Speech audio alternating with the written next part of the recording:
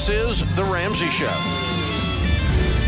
You can be intentional about your character. You can have money and a career. You are the hero in your story.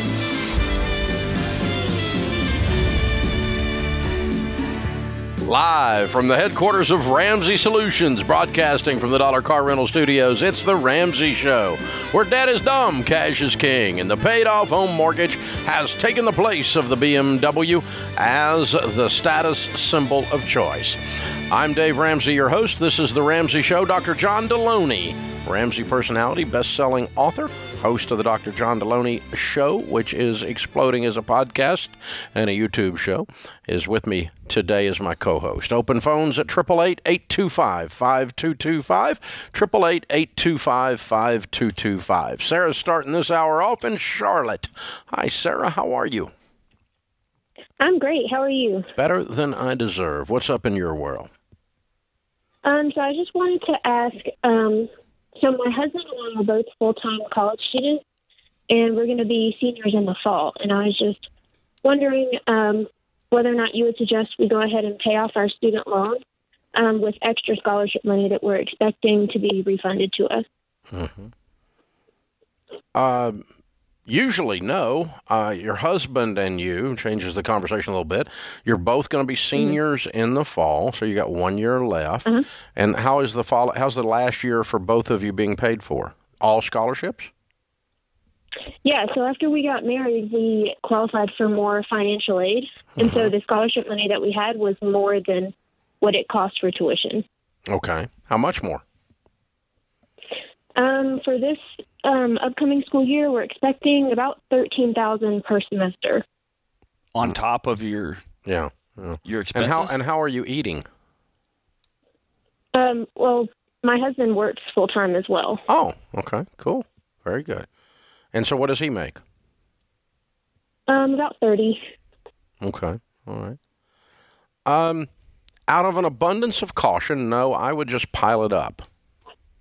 And wait to start your baby steps until graduation, because both of you will graduate next year at this time, and both of you hopefully will embark on much better careers than either one of you have ever seen before. Agreed?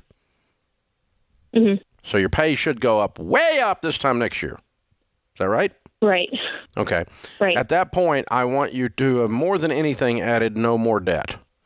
If you have $26,000 laying around and have no more debt and have two big jobs, and you start your debt, you start your baby steps, you're going to throw that 26 immediately at the student loans, and the only thing you will have lost was how much you would have paid off between, or how much interest you would have saved between now and this time next year. And really, you may not even be accruing interest yet, are you? No, not yet. Okay. Well, we did for all of our student loans are from our freshman year. Yeah. So we have interest all the way up until last year when they suspended that. Yeah, but it should go back on in September. So I think that's when it comes back on, if I remember. So you're going to have a little interest with my idea, but that's okay. I would rather, the big thing is for Sarah and her husband to graduate with no more debt. And I want this cash as an insurance policy to graduate with no more debt.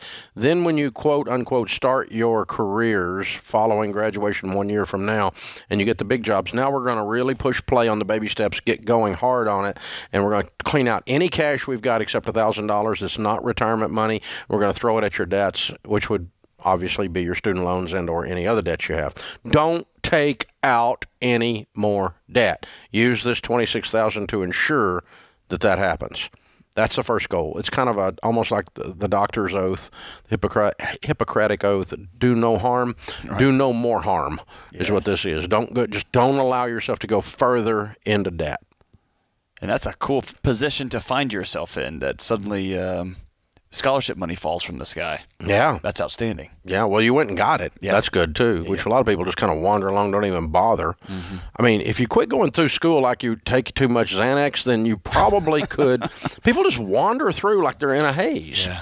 And in her case, to her credit, they got married and went, hey, maybe there's some, let's go get some money. I don't know if I ever told you, Dave, the number of scholarship committees I've sat on that went spent because we didn't have any applications for the money. This is internal scholarship money at the university where I was an administrator. So how would they have found that money? We would announce, please apply. No, but I mean, would they? Oh, so they should just know to go and apply. Well, donors will donate $1 million, right. and it rolls off the interest out of the endowment. And so there's a $1,000 scholarship here. Yep. And we would make announcement after announcement. Please apply for the scholarship. Here's a list of them. And where would they apply? They would go at online. the individual committee. No, you'd go online to a central place and write your for any scholarships available. Correct. At the university. And there's not only the university, but your particular college within the university, right? And we would sit there and say, well, we didn't even have an application for this one, or this one, or this one, or this one, or one savvy student would apply for all of them, and then we'd have to have the hard copy. Do we give them all to one student, or versus let it sit there? Let it sit there and accrue again, right? So just like you said, it's easy to put all your eggs in that scholarship basket as a freshman, and then you take your foot off the gas. Man, if you look every year, man, it never ceases to amaze me. Well, and anytime something changes, like now we're like old married people and we're college students, now that's a whole bunch of scholarships, which is what happened with her. Somebody donated money for married students and which is architecture program who fill in the blank, right? Phenomenal. Yeah. Phenomenal. Zach is with us. Zach is in Phoenix. Hi, Zach. How are you? Hey, I'm good. Thanks, guys, for taking my call. Sure. What's up? Really appreciate it. Hey, so I just need some big picture wisdom from you guys. I really want to pay off our house. I want to be completely debt-free. And I have a rental property that produces really, really well. I've had this thought of selling that rental property, taking the proceeds, putting it on the house, which would still leave a little less than probably $100,000 on the house to pay off. I guess my big picture vision with the rental property was to pay it off on a 15-year fixed and then utilize that to help cash flow my kids' college and other things. But, man, I've got this desire to just be, completely debt-free with the house and everything, but would love some input and some perspective on what you would do. What's your household income? About $130,000. Cool. How old are your babies? Oldest is 9. We've got a 9, 7, 5, 3, and 1. What do you owe on the rental? $155. What's it worth? It would probably sell now for probably around $280. Okay. If you owed $100,000, if you owed $100,000 on your house, would you go borrow another $150,000 on your house in order to buy this rental if you didn't own it? I would not. Then it's time to sell it. Okay. A good rule of thumb on stuff is if I wouldn't buy it again, it's time to get rid of it. That includes a boat. That includes, just about any material item, certainly investments. And that keeps you from thinking about too many other things. So for whatever reason, and I think in your case I can read your mail because you told me what it says, your reason is I'd rather be out of debt than I would own this rental. But owning the rental is a good thing. But I'd rather be out of debt than owning this rental. So how do I solve this dilemma? When I reverse engineered it on you, you instantly went, oh, the debt thing's more important. Way more important. To me, because you instantly answered it. And so that, for the same reasons, you wouldn't do this.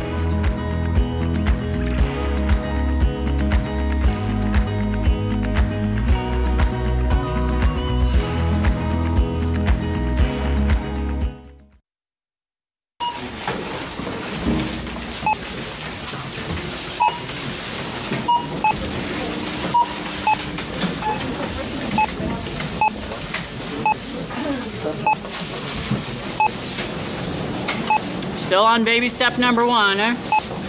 How'd you guess? With healthcare costs rising, learn how Christian Healthcare Ministries can help you make the most out of your budget. Visit chministries.org/budget. Don't worry, it's worth it.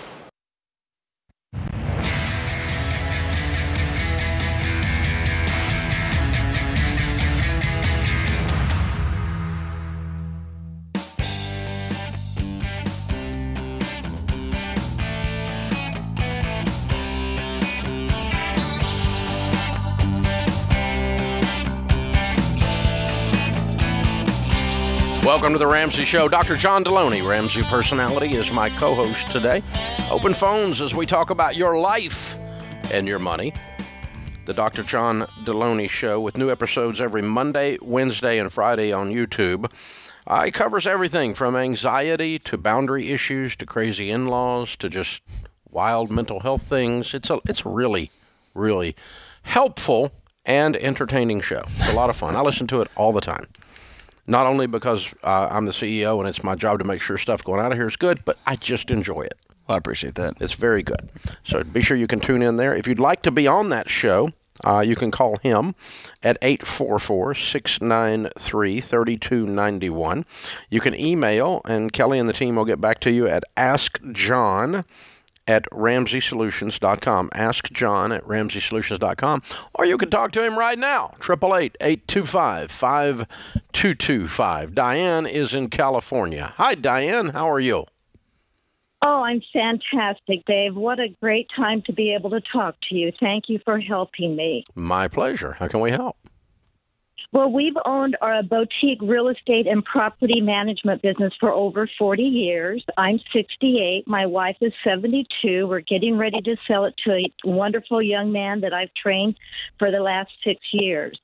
We've talked to a business broker, and he shared with us you take the average net profit for the last 4 years, which is $96,000 a year for us. You multiply it 2 times 5, 2.5 times. That gives us $240,000, and then we add back in our discretionary income and of $84,000 a year. That gives us a value of $325,000. My question, Dave, is we're pulling out $7,000 a month from this business. We're retired pretty much. We live 4 hours away from the business, and I can't take that $325,000 and create $7,000 a month if I sell it to this wonderful young man. So my question is, am I missing something? I need your... No, you're not missing it.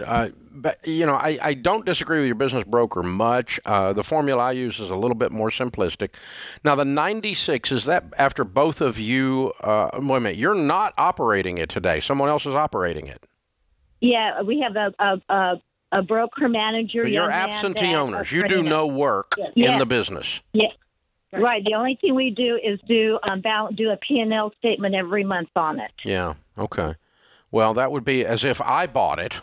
I would have someone run it for me, right? I live in Tennessee. I'm not going to day to day be involved in that. So an investor would buy it after all. See, sometimes when someone's selling their own business, they work in the business, and we have to take their salary out of the net profit too. What it would take to replace the manager. But in your case, you've already got a manager, so we don't have to take that out. So basically, you're making $100,000 a year, 96 a year profit. And I would say if the buyer wants to make 25% on their money, it is worth 4 times that much. If the buyer wants to make 20% on their money, it's worth 5 times that much. So generally, a small business goes in a 4 to 5 cap of net profits, and so I'm a little bit higher than your broker, but not much. He's got you at a high of about 400 with his ad back, and my 4 times puts you at about 400. So that is a fairly reasonable valuation process that the business broker used there. He used $325 as the but he added back the 85. No, the $325. The $325 includes the 85, and also I think that's low. And the young business broker, we're paying him $60,000 a year as a salary to run it. But you still after that you're netting 96 after you paid him. Correct. Right? Yeah. Correct. Okay, so that business is generating an absentee investor $96,000. So let's call it $100,000. So if I bought it for $400 and I got $100 back, I would be making 25% on my money. You see how that works? Yes. Yes. And if I bought it for $500, I'd be making 20% on my money. Okay. And you want to make over 20% buying a small business because it's a higher risk investment than, say, a mutual fund that might pay you 10 or 12%. Absolutely. So, Absolutely. so usually a small business is going to go in the 25, 20 range. So I think it's worth north of 400. But and now, how can he pay you? Let's go back to that, solving that. Have you hired the business broker yet? Are you obligated to that person yet? We're not obligated per legality, but per he's the one who's been running it. I trained him. Oh, no. Who gave you the valuation process? Oh, the business broker. We have not signed a contract, nothing. Okay, so he just said this is how you do it. But okay, Yes. good. Because you're going to sell it to your guy is the goal. And you don't need a broker to do that. You already got your buyer. Right, but we don't. He doesn't have any money, though. Sell businesses. Yeah, but no. He doesn't have any money. Your guy that's running it is who you want to sell it to, right? Right. Okay, so you don't need a broker to do that because you've already got your buyer. That's true, but we've never sold a business before, so Well, you just need an attorney to help you do the asset transaction is all by California law. That's nowhere near as much as paying a business broker a commission for making his sale that he didn't make. Right, he already agreed to do it for 5%, but That's a little stiff. Yeah. Because he didn't do anything except the transaction. Okay, so you pay an attorney to do the transaction. Get your business attorney, talk to him about that. Now, here's a way we can structure it. What if the young man that is running it, you're paying him $60 now? Correct. What if he agreed to say, I'm going to continue to, once I'm the owner, I'm going to continue to live on $60, and all profits in excess of that go to you guys, the sellers, until we reach 400. Then it would take him it would take him 4 years to pay you out. That's an idea, some kind of an installment sale like that. But however, we thought, I think you can come up with the cash. Oh, okay. But then the question comes back to, I can't make on 400 even. I can't make 100 on my 400. That's right. Yeah. Right. But you've got less risk and you're out of the business. Why are you selling it if it's so great? Because we were old. No, you're not. No, you're not. 20 years from now, you'll be old. Okay. Well, Dave, we had a good run. We've owned it for over 40 years. Yeah. And Here's the thing. You want a little less risk and a little less hassle in the golden years. Exactly. And so you're gonna make less return for that. Exactly. So what can you make on what can you make if you invest 400? You can make about 40 a year. Yeah. And you're going to get 40 a year, but it's a lock. You got almost zero. You got, compared to what you have now, you got almost zero hassle and zero risk. And no more responsibility. That's exactly hassle factor. Yeah. Yes, you got it. You have to keep your finger on the pulse of that, and that requires muscle tension in your hand. And they got arthritis already. You guys are a hoot. Y'all are fun. But Dave, because of you, we're debt free. Yeah, I didn't pay it off. You did, honey. Y'all are awesome. Hey, yeah, go. I think you accept 400, and work out a deal with the kid. Let him buy you out, and you're just going to make less on your money. And the reason is that you have less risk and less hassle. Yeah. Hey, you clarified it, Dave. Thanks a million. Thanks for calling in. That's how it's done. I love it. I don't know when you were going to enter that conversation, but I was. That's my favorite spectator sport right there. What a duo. Oh, my gosh. This is The Ramsey Show.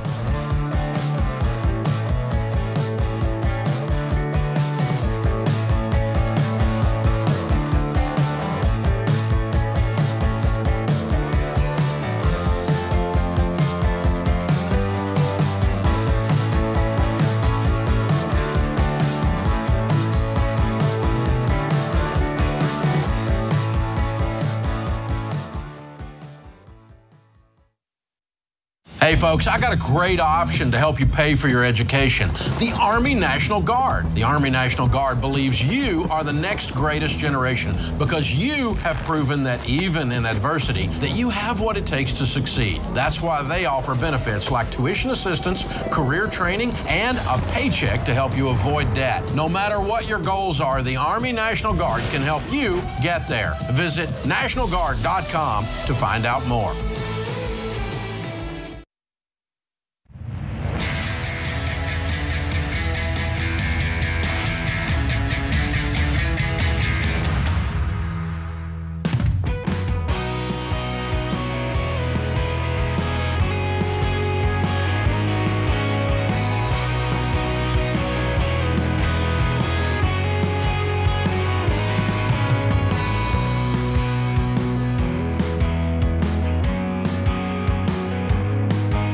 In the lobby of Ramsey Solutions, Dan and Julie are with us from Cleveland, Ohio. Hey, guys, how are you? Good. Welcome, welcome. Good to have you. How much debt have you guys paid off? $49,804. Did you say 29 or 49? 49. 49,804. I'm going to call that 50, okay? And how long did it take you to pay off this $50,000? 18 months. Good for you. And your range of income during that time? $96,000 to $98,000. Okay, cool. What do y'all do for a living? I'm a mechanical engineer. And I'm a veterinary assistant. Oh, good. Very cool. What kind of debt was the $50K? We had 2 car loans, some roof on the house, and some credit card debt. No student loans? No student loans. Paid those off already. Okay. All right. So you're kind of bopping along about normal. How long you guys been married? 13 years. 13 years. So after 11 years, all of a sudden this wasn't okay. What happened? We were tired of living paycheck to paycheck, and we were struggling to make ends meet. We actually got to a point where we actually had to ask family for money to pay the mortgage. And that's depressing. It was terrible. So we actually, our friend Angie had told us about FPU and the Total Money Makeover book. And on one of our side gigs, we actually listened to the book, and we realized that our church was offering the class. Oh, so you went to Financial Peace University at your church? Yeah. Okay, cool. Yeah, we took the class and we just ran with it. Wow. Okay. So that was the whole, obviously, when the student is ready, the teacher will appear, right? Yes. Yeah. And so sure. you walk into the class and boom, it's game on. Yep. So how far into the class, both of you were open to this? We were tired of it. Both of you? Yeah, definitely. You're just looking at each other going, we got to do something. Absolutely. Yeah. Okay, and so you walk into the class ready to go, and was it first class game on, or it took a little while? First class was game on because we actually had started a little bit beforehand. Oh, you had the Total Money Makeover before that? Yes, yeah, right. We had listened to the book. So we had kind of started, but not really fully into it the way that Yeah, you knew how countercultural I was going to be. It didn't shock you. Okay. Yeah, right. Yeah, exactly. Okay. Yeah, you didn't have to. You got over the being weird part before you got there. Okay. Yeah. Very cool. So I'm always interested in my favorite part of these is that first conversation. Who came to who? How'd that go? I think you came to me, right? I think I came to you because our friend Angie was talking to me about it. Okay. And then I had to talk to him. So you got the courage. I had to talk to him. So you got the courage, and she brought it up, and you said, "I'm all in. Let's just do something." Yeah, I just never really had a game plan. I don't think. Just kind of kept going and doing my own thing, and never had any real. This is what we should do. So it wasn't so much as it's just a lot of bad decisions, not knowing what to do. And so I was open. Who was doing the bills? Both of us at the time. Yeah. Okay. So you're talking about it already, but you just talked about how bad it sucked. Right. Yeah. Exactly. Yeah. What was the dark night of the soul when one of you had to call the relative? It was my grandpa. And it really stunk. Yeah. But he was more than gracious and gave us the loan, and we actually paid it back, and so it was very nice. And it said never again. Never again. Yeah, never. That feeling. Just the peace we have now is just wonderful. Yeah. And even if he wasn't, it doesn't matter how gracious he is because it still happens in your stomach. Right. Yeah. Yeah. That's dark night of the soul. That's a good way to say it. It's just when you have nowhere else to go. Yeah, Yeah. When exactly. Visa won't even talk to you, Right. and you got to go to Granddad. Wow. Yep. Yeah. Wow. And you got to pay that off during this time. Yes. Yeah, that's cool. Yeah. That's very cool. So what do you tell people the key to getting out of debt is? You're professionals. You have done it. I'd say sticking to a budget, having a plan and really sticking to it and being intentional about where your money goes and just being, making that important and making it an important part of your life. I think talking about it, communication, I think we talk almost every day about our budget, about money, just how happy we are, where we are. It's nice that the conversations are good now, rather than where's the money coming from? It's like, all right, now what can we do? So. Yeah, so it's a little less freak out now. Exactly. Yeah, I hear you. Yep. I hear you. So how has this improved your marriage? Just the communication, I would say, and not being stressed out about money and being able to really enjoy it rather than worry about it. I've never contextualized it that way, but there's a difference between having a conversation about what do we want to do versus here's what we have to do. That's two totally different heart rates when you're having that conversation, right? Huh, that's fantastic. Yeah, one of them is dreaming and the other one's freaking out. It's treading water, Yeah. Yep. Oh, yeah, that's cool. That is a different process. Well, who were your biggest cheerleaders outside the two of you? Our friend Angie. Oh, yeah, good. I'm loving Angie at this point. Angie's my head recruiter over there. I like her. Exactly. And then our FPU coordinators, Mike and Tim. They were really... Yeah. They kind of kept with us throughout the process, and we were always emailing them saying, hey, we did this, and they were all very excited for us, so helped us stay motivated. Wow. Very cool. Good job. And you don't get that from your electrical engineer buddies who are asking you, why do you keep bringing your lunch, man? Let's all go out. Right, exactly, for sure. Yeah, definitely. Wow. Yep. Yeah. And you brought the kiddos with you. What are their names and ages? Let's get them in the shot. We have Emily, who's 9, and James, who is 7. All right. So have they been practicing? Are they involved in this whole thing? Yes. Yep. So they know about a debt-free scream. They know what happened. Their lives have been changed because their mom and dad took control. Yes. Yes. Yeah, I'm proud of y'all. Thank you. Very, very well done. We got a copy of the Legacy Journey, which is the next step in your journey as you move on from baby steps 2 and 3 and really start to build some wealth and increase your generosity. I'm so proud of you. Very, very well done. And thank you to your church for teaching Financial Peace University. It's a big deal. It's a very big deal. Very cool stuff. Also, a copy of the Total Money Makeover for you to give away because the audio book got you started, so now you can get somebody started with a hard copy. So pay it forward a little bit. Good job, guys. Very well done. Yeah, and don't ever lose perspective that you've set them up to not experience what you guys did, and that's legacy. That's reclaiming those bad decisions from the past and turning into the road that they can walk on. That's incredible. Yeah. Yes. Good for you. Complete family tree change. Yeah. All right, it's Dan and Julie, Emily and James. Ready to go? All right, $50,000 paid off in 18 months, making 96 to 98. Count it down. Let's hear a debt-free scream. 3, 2, 1. We're debt-free! Yeah! This is how it's done. Oh, man, I love that. That is so, so cool. That's the coolest, man. You know, Financial Peace University is a part of Ramsey Plus. You hear us talk about it all the time. Your income's your greatest wealth building tool. When you get out of being held hostage like that, it changes everything. You can get out of debt. You can take back your income. You can get your marriage in a whole different place, different kinds of conversations. Where do you start? Financial Peace University is now part of what's called Ramsey Plus. It's a membership, and you get access to all the tools, including that class, to change your life forever with our best-selling online courses, including Financial Peace University. Listen, this stuff actually works. The average debt paid off in the first 90 days is $5,300. The average person saves $2,700. That is an $8,000 change in position on average in 90 days. You can get out of debt, you can save, you can free up your income, and you can do it faster than ever. Start with a free trial. You can have access to the class they took at Ramsey Plus today. Text trial to 33789. That's trial to 33789.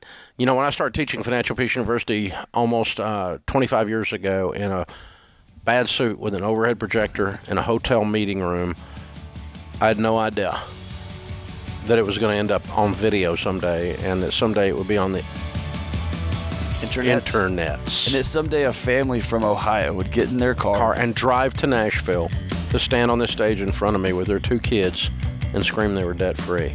What a legacy you built, man. But pretty cool for them. I'm so proud of them. They're heroes. They are. Millions of families have decided to take control of their own destinies. I'm so proud of all of them. That's awesome. This is very, very cool. This is The Ramsey Show.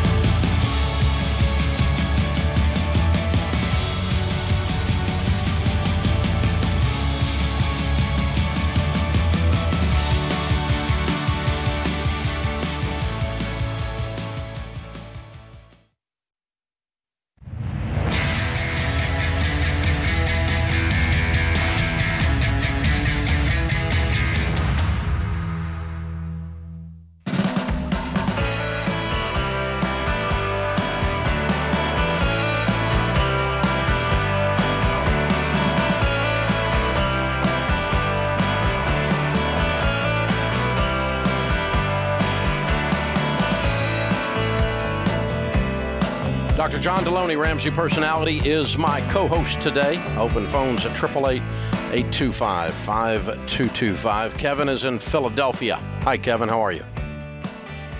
Hey, Dave. Good afternoon. How are you? Better than I deserve. What's up?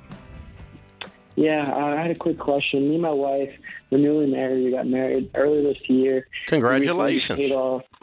Thank you so much. We recently just paid off about $30,000 in student debt. So, that is so good.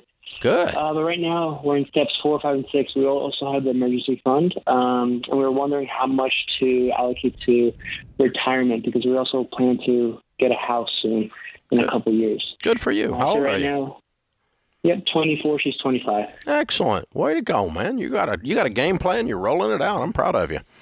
So some people, we call that baby step 3B. You've probably heard that, haven't you? Mm-hmm. Yeah. So once you've got your emergency fund in place, that's when people start saving for their first home. Sometimes people also start saving for retirement simultaneously. And sometimes they put off baby step 4 a little while and put 100% of their savings into the house fund so they can get there a little quicker and delay starting their retirement fund a little bit. Either one is fine. I don't want you to delay starting it for 10 years, but delay starting it for 1 year or 2 years is okay if you put nothing in there. So anywhere from 0 to 15% going into your retirement savings right now while you're on 3B is just fine. Does that make sense? Mm-hmm. Yes, it makes sense. What's your household income? About $92,000. Way to go. Wow. Man. So how much do you think you're going to save? So right now we have $27,000 saved, and then we have $10,000 in a separate account for the emergency fund. And we're not sure exactly. That was my next question. How much can I actually afford for a home? Mm-hmm. So based on the income, and it's probably going to increase, maybe on average a little bit every year. But we're wondering, because we're looking at homes now, and maybe if you have some guidance to how much we should be spending on a home. Well, run some numbers with your real estate agent or with an online calculator on a 15-year fixed rate loan, and you'll be at 2.75%, 3%, somewhere in there right now on your interest rate, and where your payment is no more than 1/4 of your take-home pay. Now, take-home pay is after taxes, not after health insurance, not after other deductions from your paycheck, but just take taxes out of your paycheck and call that your take-home pay. And then say, all right, this is what we're going to bring home, and about 1/4 of that on a 15-year fixed will keep you in a really, really affordable situation. In a safe situation. A safe, yeah. You'll have margin to be able to do other things, like getting 15% going into your retirement. Like when you have kids, you can add your emergency fund to that, and so on. Joel is in Portland, Oregon. Hey, Joel, welcome to the Ramsey Show. Hi, Dave. How are you? Better than I deserve. How can I help? I knew you were going to say that. I am very predictable. Yeah. Well, that's a good thing. So I co-own a business with my brother-in-law, and I bought into it a little over a year and a half ago, and we doubled the business in the first year, and we're doubling it in the second year as well. But he wants to sell his half of the company, and I'm just trying to figure out what's the best way to go about that. And if you think it's a good deal or what I should look out for. Is there a personality? About it properly. Is there a personality issue? Do y'all not get along anymore? Is he setting you up, or does he just want to get out? No, we work together fantastically, and both he and I agree that we were the only people that we have ever wanted to do business together, and it's been fantastic so far.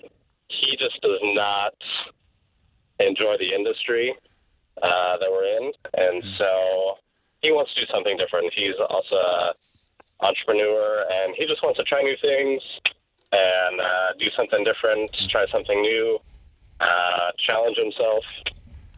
And so as an entrepreneur, I totally get that. I support it. So we're just trying to figure out the best way to go about it on our end. That's about a healthy way to come at it. I like it. So why do you want to stay in it? Well, I have almost 4 kids, and my wife and I. It's really important for her to stay home with our kids and for us to raise them. And so there's that. It's a good business. We make a good amount of money. We're near our family, and we love our church, and it definitely has huge growth potential. And okay, what was the net profit in, or what will it be in 21? Let's say.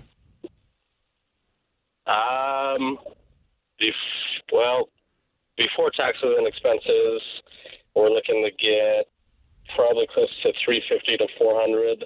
No, wait a minute. I'm sorry. Expenses are come out before you make a profit. Expenses, we're probably less than 40,000, maybe 50,000 in expenses. Okay, taxes I'm not worried about. I'm just saying, I mean, if the business has business taxes, that's fine. We can take those out. But what is the net profit that the two of you will pay taxes on, you'll pay income tax on in 21? Probably about 350,000. Okay. So 175 is your half, 175 is his half? Is it split 50-50? Yeah. Okay. And how is he proposing to be bought out, and what does he want? He wants 144,000 over a 4-year period. So basically 9,000 a quarter over 4 years. That's awful. For him or me? For him. I was gonna say, man. It's worth like 10 times that. Yeah. That's not enough. Are you sure you're making what you think you're making? Yes. Why does he want such a small percentage of this company? That's a good question. I mean, I think part of it is we're family, so he doesn't. I'll give you another proposal. Let me give you another proposal, okay? Wait a minute. Did you guys take salaries out of that before you got to 350? No. You made no money. So you're both working. You're both working there, and doing what? What do you do there? So we, the way we have it broken down is like we have a very small salary check. How much? That goes into our accounts every month, and then we do how much dividend checks once a month. I know. How much? Like $2,700. Okay, so if I bought this business from you guys and both of you were gone, what would I have to pay managers to replace the two of you to do what you do? Well, we're both out in the field as well, so we're basically what would I? Quick answer. You're running out of time. Okay. How much? We probably, to be worth it for someone, probably about $4,000 to $5,000 a month. Okay, let's call it $60,000. Let's call it $100,000. All right, let's take $100,000 to replace each. 160 each. Yeah, 60 each. Okay, so let's call it 150 off of 350. That's a $200,000 profit. Now his 144 doesn't sound so bad because his half is 100,000. I suggest you pay him 200,000 over 2 years, 100,000 a year for 2 years, and buy him out in cash. You got plenty of profit to do that with, and you still make a great living. You preserve your relationship with your brother. Yeah, I'd pay him $100,000 a year for 2 years. And be done. That'd be a good deal for you. This is The Ramsey Show. Hey, it's Kelly, associate producer for The Ramsey Show. This episode is over, but if you heard about an event, product, or service and didn't have a chance to write it down, don't worry. We list everything you've heard about during this episode in the podcast show notes section or head to theramseyshow.com. Thanks for listening.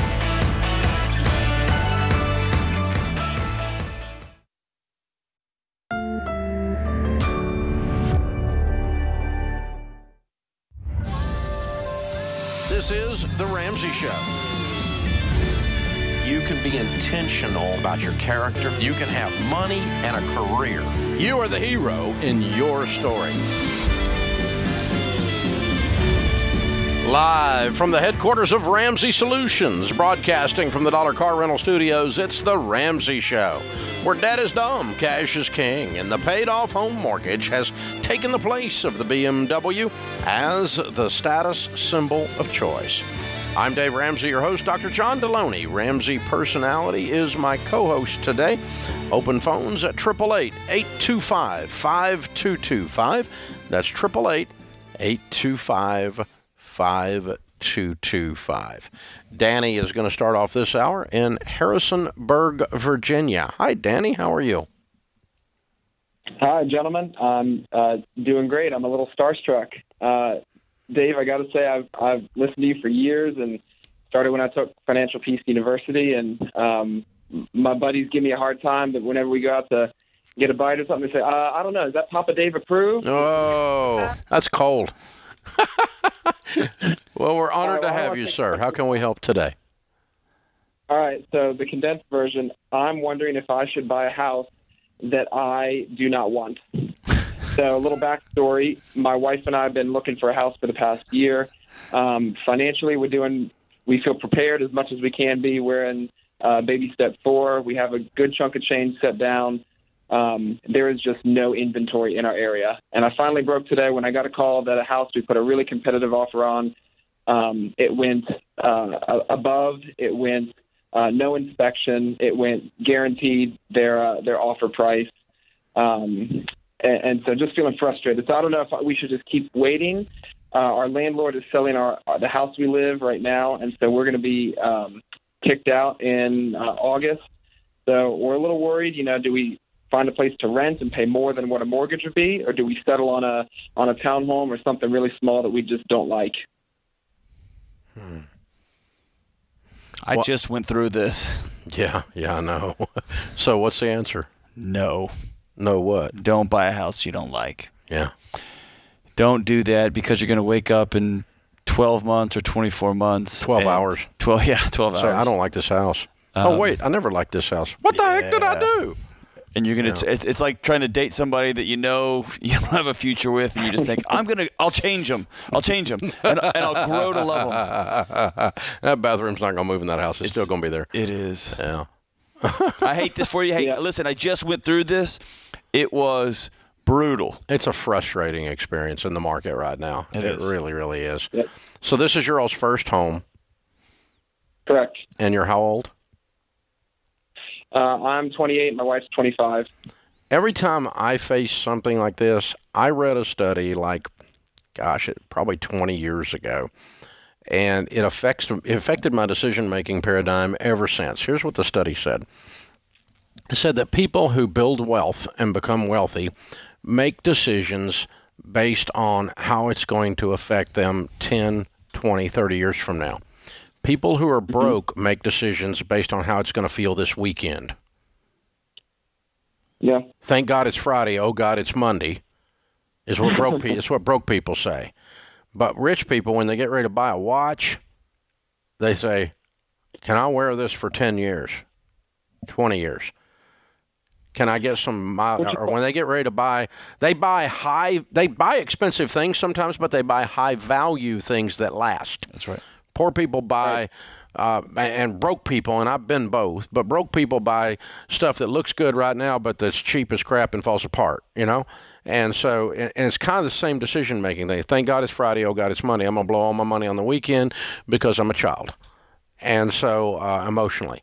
So, the way I back up on something like you're looking at, when I'm frustrated and tired and feel boxed out by the market, which is all the things you feel, and it's your first house, and man, we're going to have to pay more in rent. We're going to have to move twice because I got to go rent something, and then I'll find something right after I rent something, and all that. Then So what this tells you, when I pan back, I go, what's the best decision 10 years from now? Don't buy a house you don't like. And man, it's hard, especially with my wife saying, I need a home. Yeah. Right, we got 2 little kids running around. Yeah. It's real hard to be patient. Yeah. Talk to your landlord and go, hey, if I pay you a couple $100 more a month, would you rent for me for 6 more months? Yeah. Buy yourself a little time.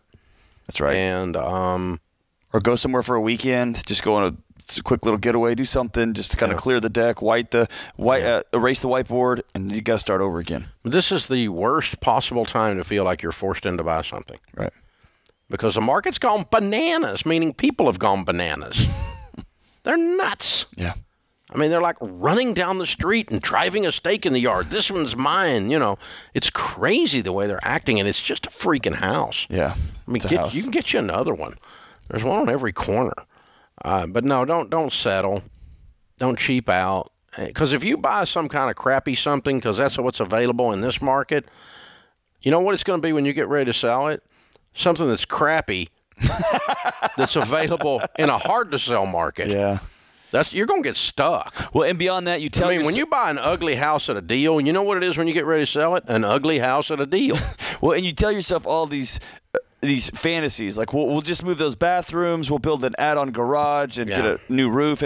None of that will happen, and you set yourself up for so much disappointment when you're there. It's such a good discussion, though, and that's why we're leaning on it a little bit and giving it a little bit more time, because there's so much activity in the market. Oh, man. So many people are feeling this. Listen, if you feel like the temperature on your forehead is changing, that's called house fever. It's back away. You need to go take a cold shower. Back away from the contract. This is back away. You're about to overpay. You're about to buy something. You're about to settle for something you don't like, and that's everybody out there, man. You're just an example of everybody that's walking around looking at houses right now. The opportunity to overpay is legitimate. And yes, moving twice. That's a pain in the butt. But let me tell you, 10 years from now, you won't even remember it. No, you won't. Or you'll remember how bad it was, but it's 10 years later. Who cares? Yeah, we rented a house. We sold our house after bankruptcy. Our kids were in these private schools. We moved to another county to get in better schools, and we rented. The first time I'd ever rented since I'd owned. Okay. And I'd owned 1,000 pieces of property by then and gone broke, right? Yeah. Now I'm a renter. That kitchen in that rental house, it was a big old house. It was a reasonably nice house. And it was a great school system, which was the whole goal, right? And we cashed out of our other house and cleared up the last of our debt after the bankruptcy, paid off the stinking IRS, right? But to this day, when I mention that street name, my wife's face gets a cloud across it, and all she says is, that kitchen. That kitchen. That kitchen. That nasty brown linoleum floor. That kitchen. That kitchen. Because, she hated Hey, but she transferred that house. She transferred that husband to that kitchen, so that's actually good for you. That's good for everybody. We went broke, and we were in that kitchen. That's right. That's right. You're right. She hates the kitchen instead of Dave. She kept the ire on the correct item. yes, that's good. But that's 30 years ago, man. No, it hangs with you. And I've bought a house under pressure, and I still to this day regret that I did that. It's still an ugly house. I put my family through it. And I bought an ugly house, and it was still an ugly house when I got ready to sell it. I've done that. I've done it. Don't do it. Just take your time, brother. I know it's hard. Take a cold shower. Take your time. This is The Ramsey Show.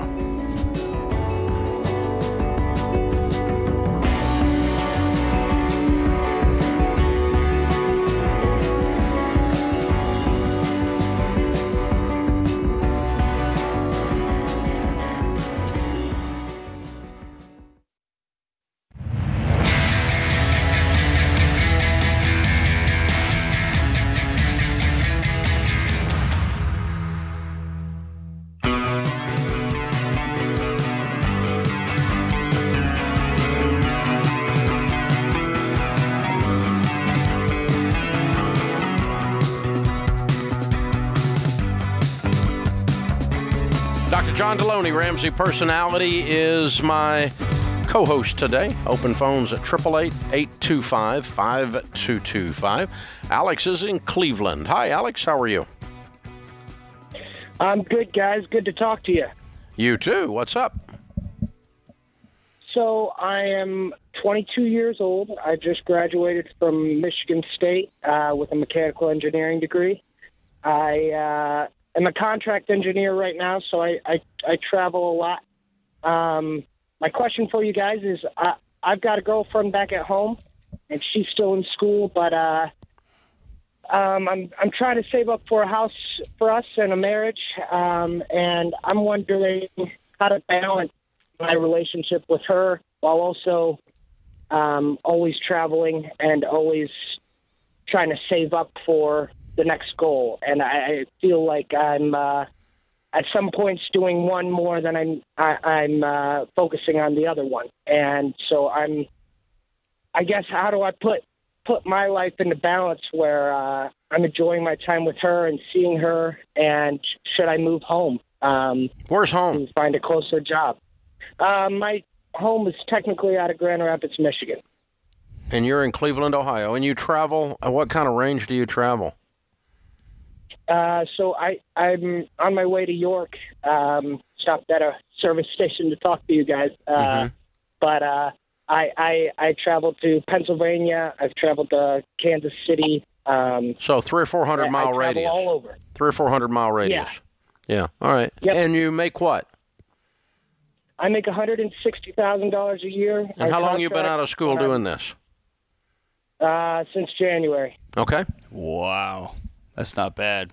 So, man, you're 22 years old, and what I would tell most 22-year-olds who are not married or untethered is to hit the gas on their career.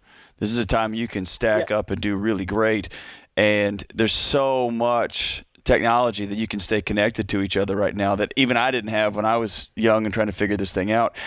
The question is whether is this going to be seasonal for you, or is this going to be the rest of your life? And that's the hard question you have to ask.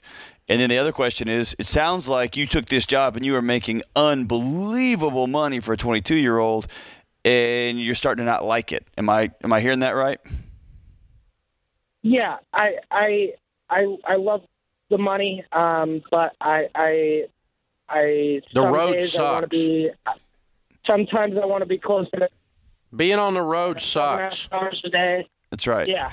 And here's what I don't want you to do. I don't want you to use your girlfriend or your relationship to your girlfriend as the reason to cash out on this job. If you realize I'm on the road all the time and that's not good for me, it's not good, it's not the life I want to live, then I want you to own that decision, because otherwise you're going to run into money challenges down the road, you're going to run into relationship issues down the road, and then you're going to start resenting her for something that really isn't her fault. You don't like the job. You don't like the job, right? And it's $1 billion for a 22-year-old. But yeah, if the road sucks and it's killing you, the road sucks and it's killing you. You got to do something else. Sure. So how old is she? What is she in school? Yeah, she's studying to be an elementary teacher. When graduate when? Yeah, she's got a year left, and then she has to do an unpaid year through internships at a job site. Okay. Does this job you're in? You said it's contract. Does it have an end?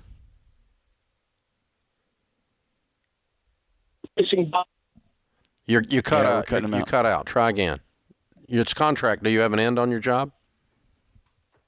No, they keep extending the contract, which is fine by me. How long does the contracts run? Contract usually about as good as your cell phone service. Okay. All right. So what I would say is, for $160,000 a year, if you want to see her, you can buy a lot of airline tickets. You can fly over there and see her on weekends or whatever, and you can work this out. You're making plenty of money. Spend some money on travel. Spend some money on connectivity, and then just set a date certain, because you're not going to do this for 10 years. Right. And set a date certain. Are you going to do this until she graduates and gets through her 1 year, or just until she graduates? When are we getting married? And you start setting it in your mind anyway, and you start going, okay, I can endure this for 2 years and pile up a huge pile of cash. or I can endure this until Christmas, or I can endure this until whatever. I think the idea that it projects indefinitely into the future is part of what's driving you nuts. But and the road is hard, right? The road is hard. It is not. Travel is only glamorous for people that don't do it. And it's just not. It's just, it's just hotels. Oh, God. And, and if he's flying, it's even worse because you got to deal with the dadgum airport people. So I like the idea of coming up with a dollar amount. Here's what I'd like to have. Yeah, that's not bad. And here, I also like this idea. A date certain or a dollar certain, and then I'm out. And I'm going to use this as an opportunity to learn from all these different bosses in all these different cities. Yeah. Use this as graduate school, man. And if you approach it with that heart and spirit, I'm going to work my butt off. I'm going to make this kind of money. And I'm going to learn what do I like about this guy, what I not like. Then you can set yourself up to what you want to do. But if you just look at it as misery, or if you blame her / no, you can't encourage her, then, man, you're just setting yourself up I had to quit this because of balance with my girlfriend. Oh, bullcrap. You quit it because you hated your job. You don't like the job. Okay? Own that, man. That's what he's saying by don't blame your girlfriend. Yeah. So, I think you've got a 2-year window, something like that. And I like to see 22, 23-year-olds grinding. I really do. Yeah, it's awesome. There's no and making that kind of bank for a short period of time. Yeah. And again, so get a date or a dollar certain. Figure out what you're going to do when you leave this job, and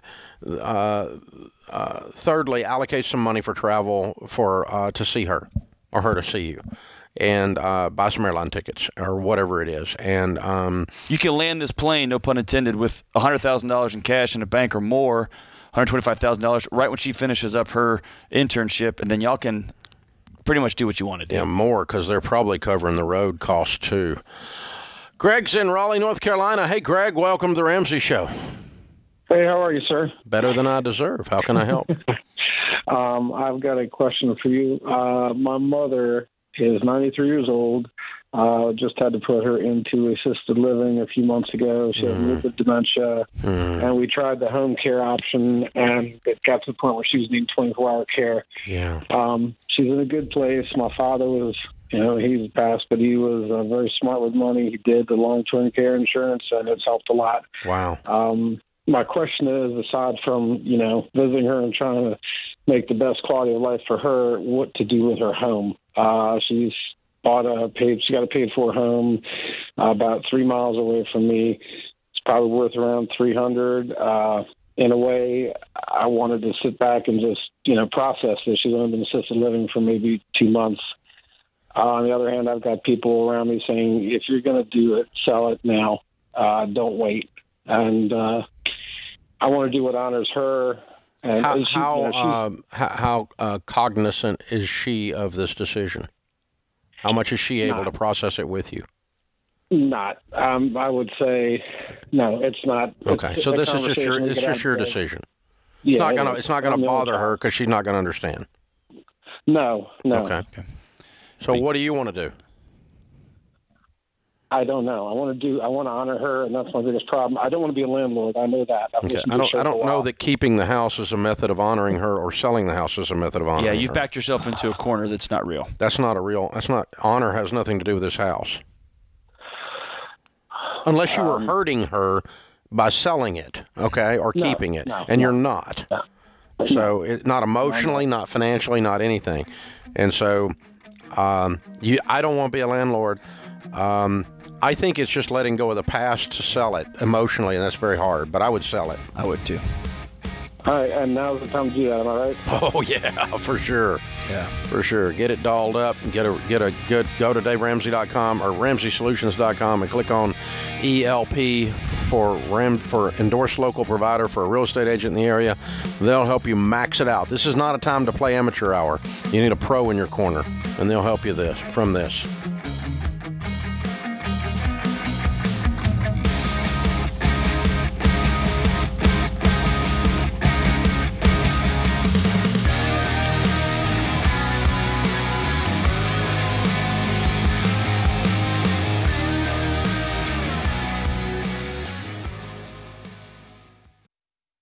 Stop paying your overpriced wireless provider and switch to Pure Talk.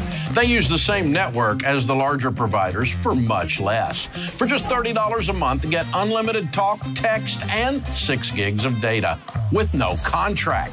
The average family saves over $70 a month by switching to Pure Talk. Just go to puretalk.com and enter the promo code Ramsey to save 50% off your first month. Pure Talk, simply smarter wireless.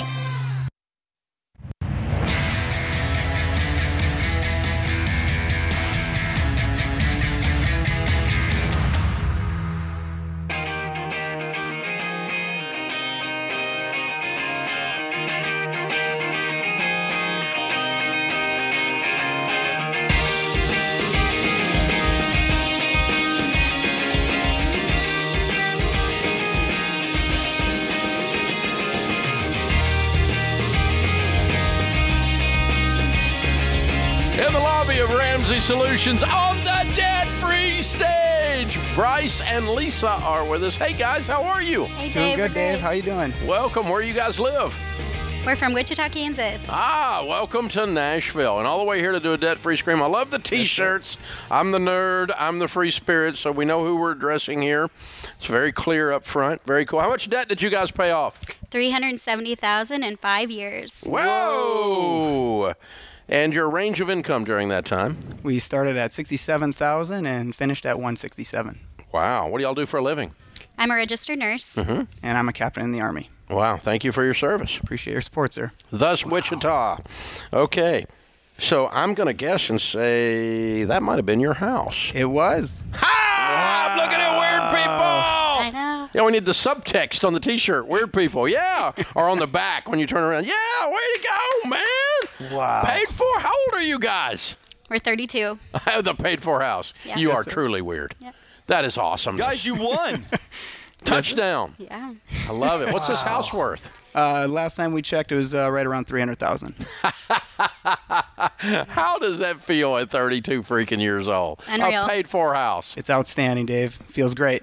It's amazing. Wow. Congratulations. Yeah. It's a whole different place to be. Wow. I got to hear this story. What inspired you to do this 5 years ago? So, Dave, actually, it started about 7 years ago where I married my wife. And I took the responsibility of being a husband to heart, and I wanted to lead my family. And, I ran across you on YouTube. Being a finance major in college, I gravitated towards the money aspect of it. Ran across you on YouTube. I got all inspired. I was working late one evening, and I binge watched a bunch of your videos, and I came home all excited, and I blew it. I did everything you say not to do. I told Lisa we were going to get extra jobs, we're going to not spend any money, and we got to be gazelle intense. And she's like, I don't even know what that means. And what does that mean? Yep. So you need to stay off the caffeine when you're working overnight. That's exactly right. So, so it took a couple years. Your name was kind of a cuss word in the Johnson household for a few years, but 5 years ago, the beginning of our story is when Lisa informed me that our daughter Mila was coming. So all of a sudden her tone changed a little bit. She brought me to the kitchen table and she goes, we should really kind of look at our money situation, and I think we should take FPU. And I was like, that's a great idea. Wow. That's wonderful. Now that it's your idea, it's awesome. Yeah, absolutely. It was a baby step. It was. And again, my fault. I totally barged into it, but learn from my mistake, everybody. There you go. I love it. Way to go. So you signed up for Financial Peace University, what, a local church? Or? We did in Fargo, North Dakota originally. That's where we're from originally. And we went to a local church there with a friend, Paige and Zach, and we took FPU, and from there we were rowing in the same direction, and our communication improved, and our marriage just went to new levels. So, Lisa, after you were abused with the Dave Ramsey stuff ahead of time, then baby's on the way, so you go, okay, grown-up time, I got to get serious. And you come into the table and say, we're going to do this. Was that hard to say, put those words out of your mouth, let's go to Financial Peace University? It was very hard. I wasn't ready to be weird yet. Okay. So when you went to class, how long before you started going, I think we really should do all this? I mean, really? I mean, you started kind of buying in. Like first class or eighth class or? It was the end of the class by the time I was like, all right, I think we can do this. And right after Milo was born, he was actually deployed. Oh, and wow. that's where I really realized the sacrifice he was making for the family, and I was like, okay, I better get on board a little bit more with this. Oh, wow. And that's where we really hit Gazelle. And Dave, I got to say, too, she was a total trooper while I was deployed. So she, as a nurse, with a newborn baby, with me gone, she was working night shifts, weekend shifts. Wow. She was all in at that, and totally bought in at that point. And our grandparents, Mila's grandparents, helped with taking care of her during overnight shifts. Wow. Things like that. So Lisa just was a total trooper. She jumped right on. Wow.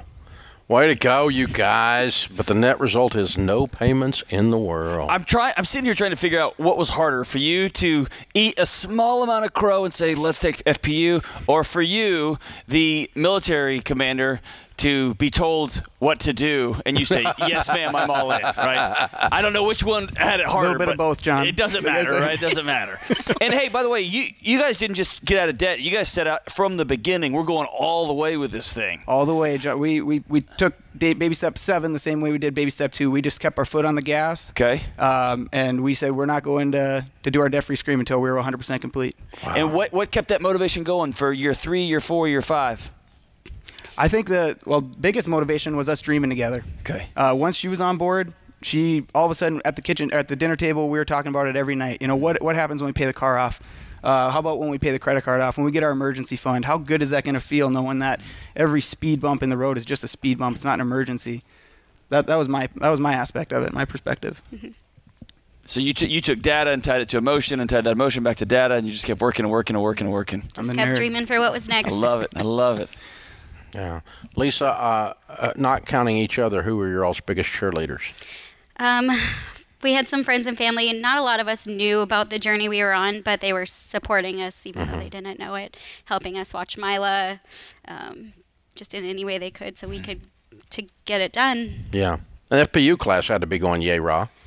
Oh, absolutely. Yeah, Sure, we actually, so 5 years later, I emailed our FPU coordinator back in Fargo after we moved around the country a few times.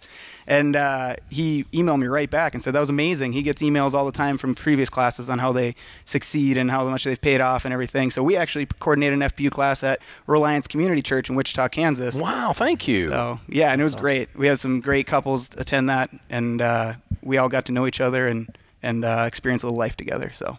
Very nice. So Mila must be 5. She's 4.5. 4.5, okay.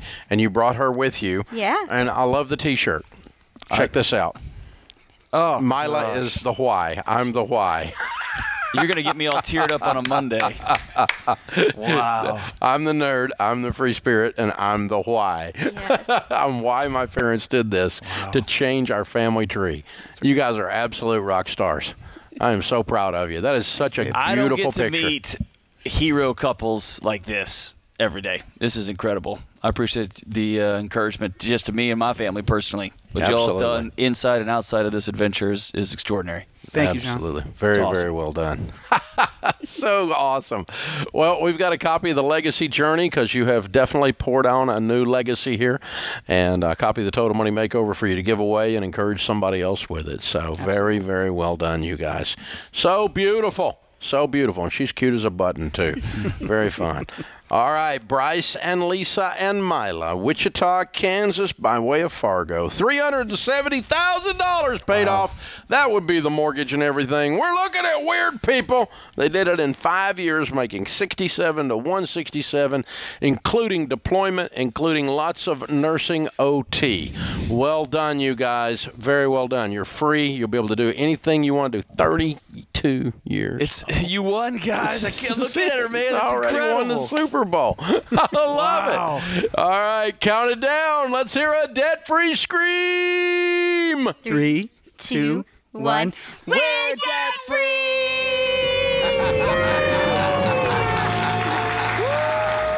Yeah! That's how it's done right there.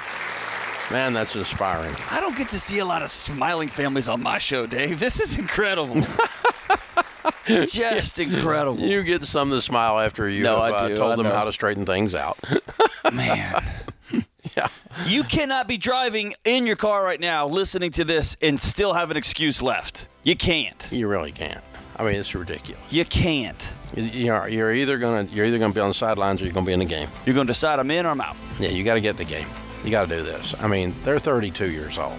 And they were deployed and working night shifts and had a newborn and had to talk to parents and had to figure it out and figure it out and figure it out.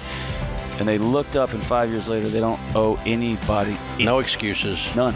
No whining. Solve it. Get her done. Wow. I love it, man. What a crew. This is The Ramsey Show.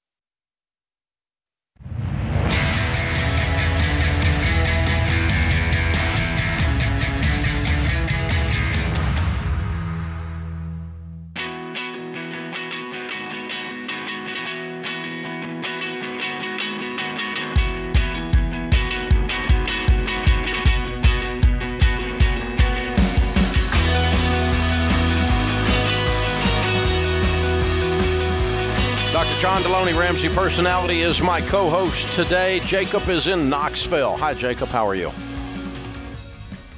Doing well. How are you, Dave? Better than I deserve. What's up? So I am on baby step 4 and have $25,000 in my emergency fund. 29. I make $130,000 a year, and I have a side hustle that I'm going to talk about here in a second. But I currently have $54,000 in my 401k. And I put in 12%. My company matches 4% and also puts in an additional 4% whether I contribute anything or not. Great. And so the 401k has awesome mutual funds. I'm very happy with them. And so the situation is, to get to my question, I started doing a Dave Ramsey-ish last summer. I thought I could. I'm in sales, so I always thought I could kind of out-earn my dumb decisions. So I never got super intense until recently. But what I did do back then when I started listening was start a side hustle. So since last July, my side hustle has earned me $156,000. Wow.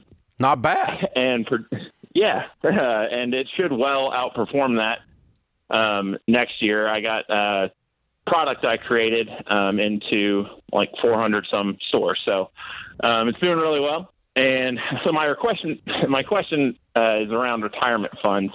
So I know you always say that do 401k first, then Roth, and then traditional to get to the 15%. And but I cannot contribute to a Roth making over $139,000. I know you can do a backdoor Roth. Mm-hmm. But since I like the way my 401k is invested, I was wondering if it's better just to stick with the 401k instead of worrying about doing a backdoor Roth, or if it still makes sense to. Well, if you can get to 15%, you putting in 15% of your household income. Are you married?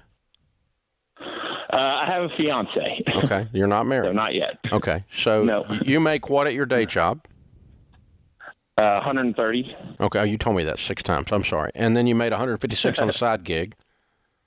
Yes. Yeah. So, that puts us at $280,000 that you need to save 15% of. Okay. You can't do that in just a 401k. You can't get there because you're maxed out at you're maxed out at 19 and some change. And so you're going to max out your 401k. You're going to max out your Roth IRA, and you're still not going to be there. And so what you're going to do is you're going to sit down with a SmartVestor Pro in your area, and they're going to talk to you on their side gig. Do you have any employees? I do not. So you can do a SEP. You can do a SEP over there, and that'll get us up. And you can do all of these in Roths. Okay, so you're going to do a backdoor, you're going to do a SEP, and you're going to do a 401k, all in Roth. And you're going to take your match over at your company, all they'll give you, and all the match they'll give you over there. You're going to max out every bit of this in order to get to 15% of your household income going into retirement. Now, if your side hustle ever goes away, obviously you're going to reduce what you're putting in because each year you're going to put in 15% of your household income. But the SEP Roth is the way to go over on your side hustle. It's a very easy way to do it with no employees. Now, if you got employees, it starts to get really complicated and a pain in the butt. But so go to RamseySolutions.com and click on SmartVestor Pro. Click on SmartVestor and get a SmartVestor Pro in your area to sit down with and let them walk you through doing the backdoor Roth. And you'll do your own max out on your 401k, and then they can also walk you through setting up a SEP, a simplified employee pension plan. Okay, I was going to say, what's a SEP? And it's you can do up to 13.2%, I think so. The formula actually ends up working out, but a large percentage of your net profit on your business. So you basically create a pension plan for yourself. Exactly. It's a 401k for a single operator. Okay, all right. Is what it amounts to. If you have employees that have been with you more than 2 of the last 5 years, you have to put the same percentage of their income in. So it's not very good for a small business that has employees. Okay. But for a solopreneur like this, it's very good. Excellent. It's excellent for doing that. And I actually did one with this business when I started. It was just me. Wow. Okay. And then once I had been open 5 years, then I had employees that had been with me more than 2 of the last 5. I truncated that puppy and went to a different direction on retirement savings. But that's the way it went. Dave is in Virginia Beach. Hi, Dave. Welcome to the Ramsey Show. Hi, guys. Thank you for taking my call. Sure. What's up? I am a 51-year-old single, no kids. I'm feeling stuck in a rut and wondering how to get better traction. The job looks stable for, I'd say, the next 3 years. Looks real solid with the contract. Income is about $69,000. I got about $12,000 in checking. A rut on what? What kind of rut? Yeah, what are you rutting? A career rut, a psychological rut, a relationship rut? It's pretty much a financial rut. Oh, okay. And let's see, 401k. I've only got about $62,000. Mm-hmm. I owe $10,500 on a car and $45,000 on the house. Where do you want to be? Where do you want to be with your money? I'm almost having anxiety about getting out of debt. Yeah. Why? As quickly as possible.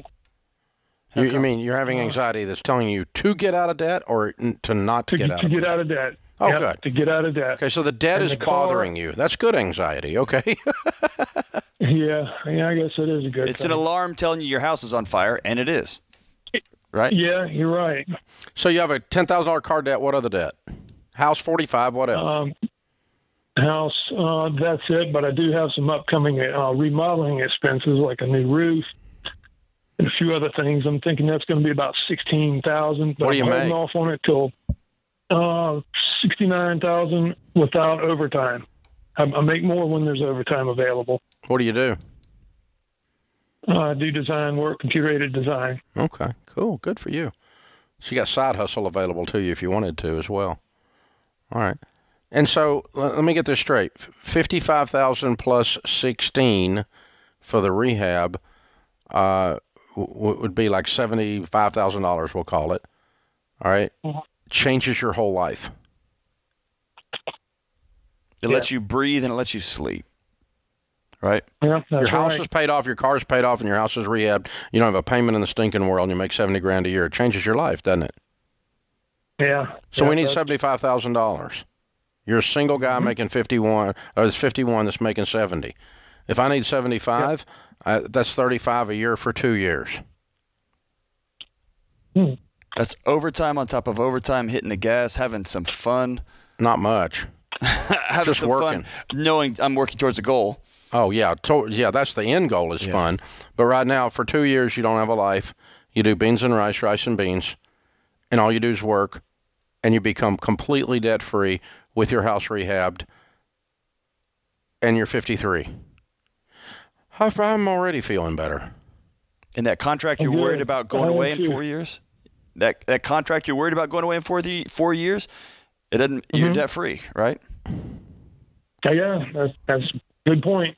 And if you don't have any payments in the world, could you actually start doing some investing and become wealthy? Answer is yes.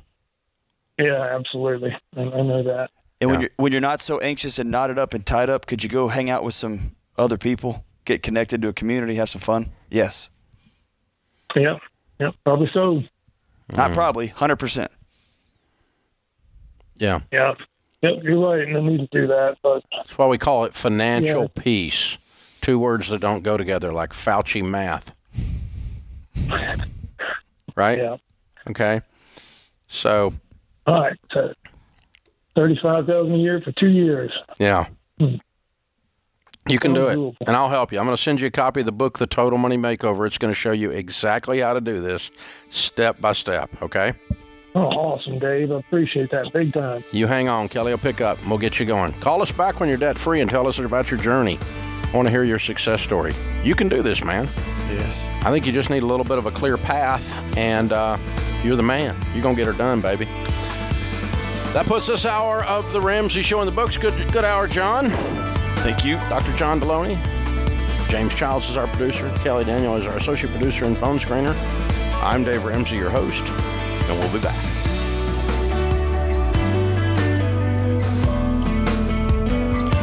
This is James Childs, producer of The Ramsey Show. Did you know The Ramsey Show is one of the most popular podcasts in the world? Subscribe or follow today wherever you listen to podcasts.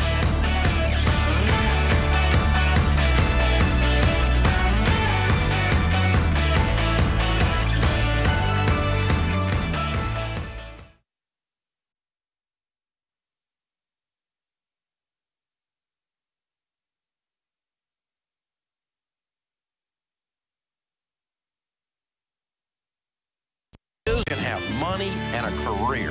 You are the hero in your story.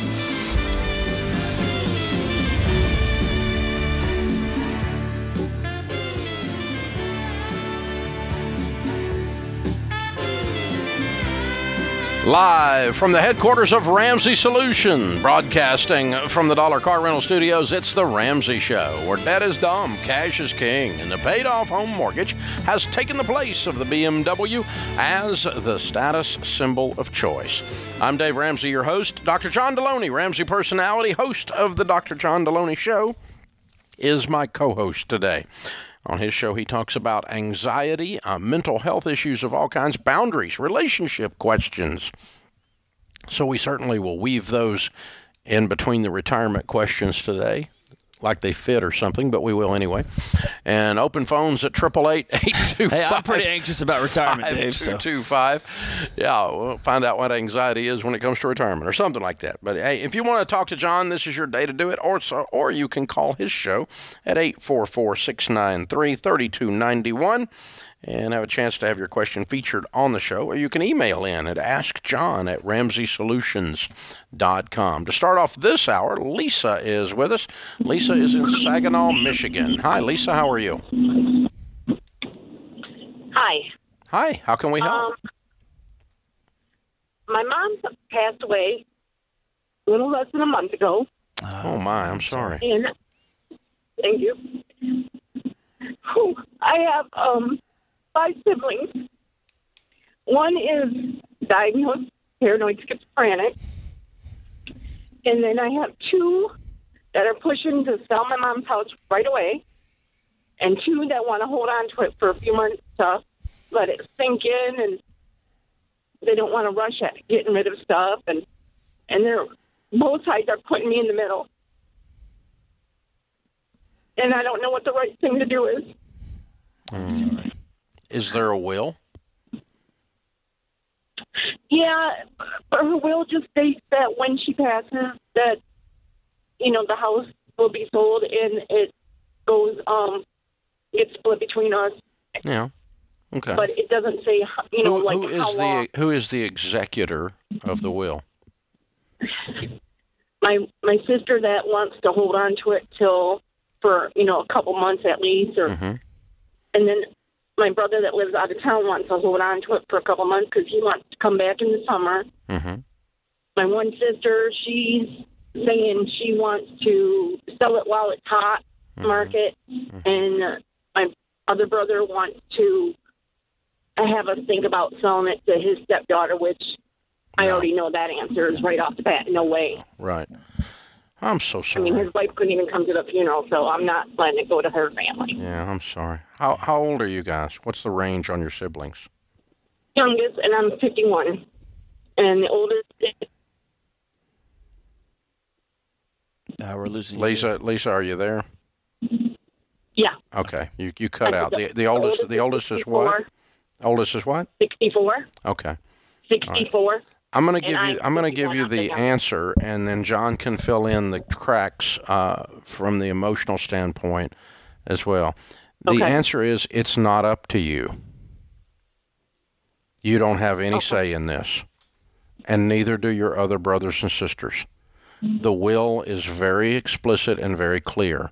The executor of the will, they are called executors because the word means execute.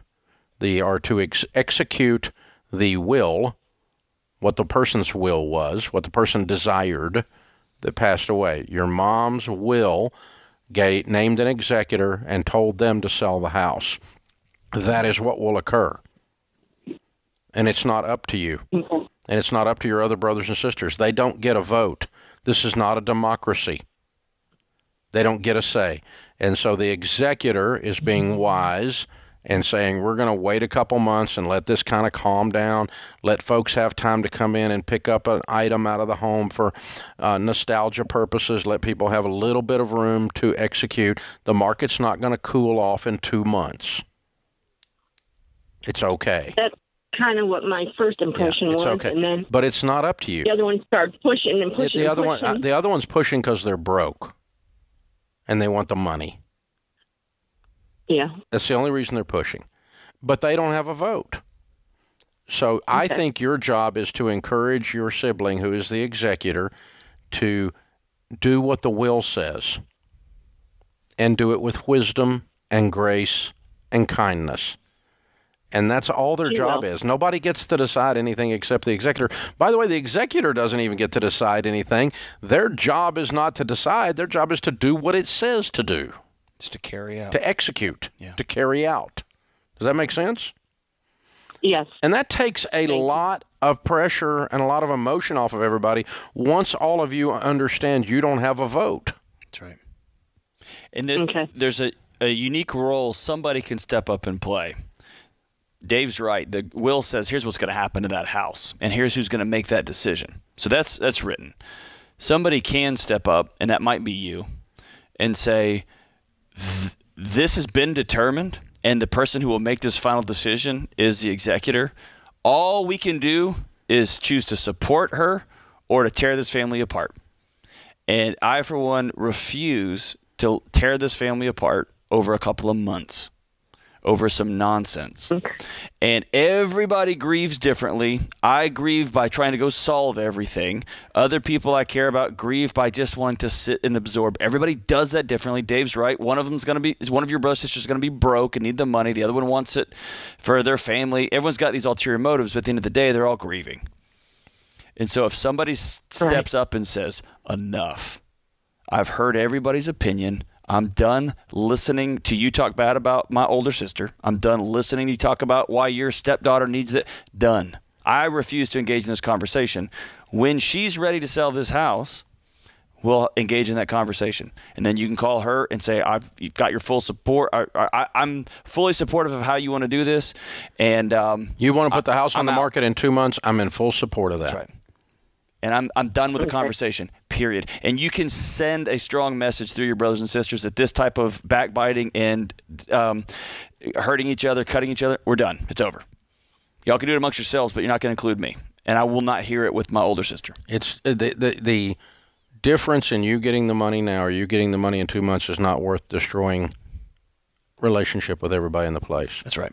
And that's the message for the sister or the sibling that's broke and wants their money. And if the stepdaughter wants to buy it and pay full market value and go get their own mortgage and and just be a normal buyer, they're more than welcome. But to the extent that they get a special deal, the answer is no. Right. Yeah, I think he wants to give her a discount. Yeah, I'm sure. And that would be the paranoid schizophrenic's daughter, right? No, it's another one. Okay. Daughter. Yeah. Okay. I was just guessing. Okay. Missed. All right. But yeah, that's, this is the stuff that this is how families play together. But John's exactly right. Just just throw your hat in the ring and support, and just call everybody to unity and love. This is what Mom would want. Mom would not want y'all all fighting over 2 months. We hear you want to sell it now. We're not gonna, so stop. Yeah.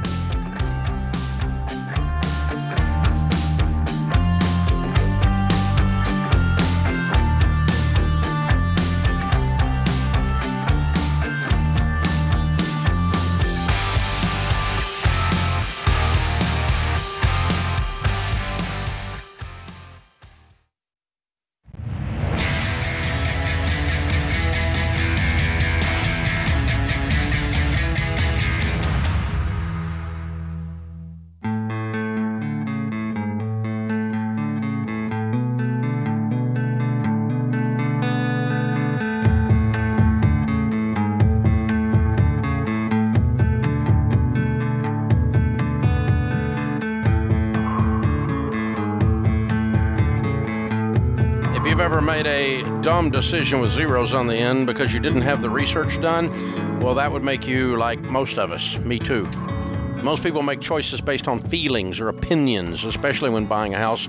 But when it comes to this real estate market, this is not an amateur hour. Feelings are not your friends. Facts are your friends. Dr. John Deloney says that all the time. So find out what you can actually afford, not what you like. Research what's trending on home prices. Talk to a real high-octane real estate agent in your area to get the facts. Get with one of our ELPs. Go to RamseySolutions.com/agent. Get an agent who will help you make smart decisions because they have a proven track record of dealing with this market. RamseySolutions.com/agent. Our question today comes from Blinds.com. They have a 100% satisfaction guarantee. That means even if you mismeasure, you pick the wrong color, you mess up, they'll make your window blinds over for free. You get free samples, free shipping with the new promos they run all the time. You save even more. The promo code is Ramsey. All right, today's question comes from Cassie in Wisconsin. My husband and I recently decided to move closer to family. But since making that decision, my sense of security is crumbling. We lost 2 businesses when the pandemic started.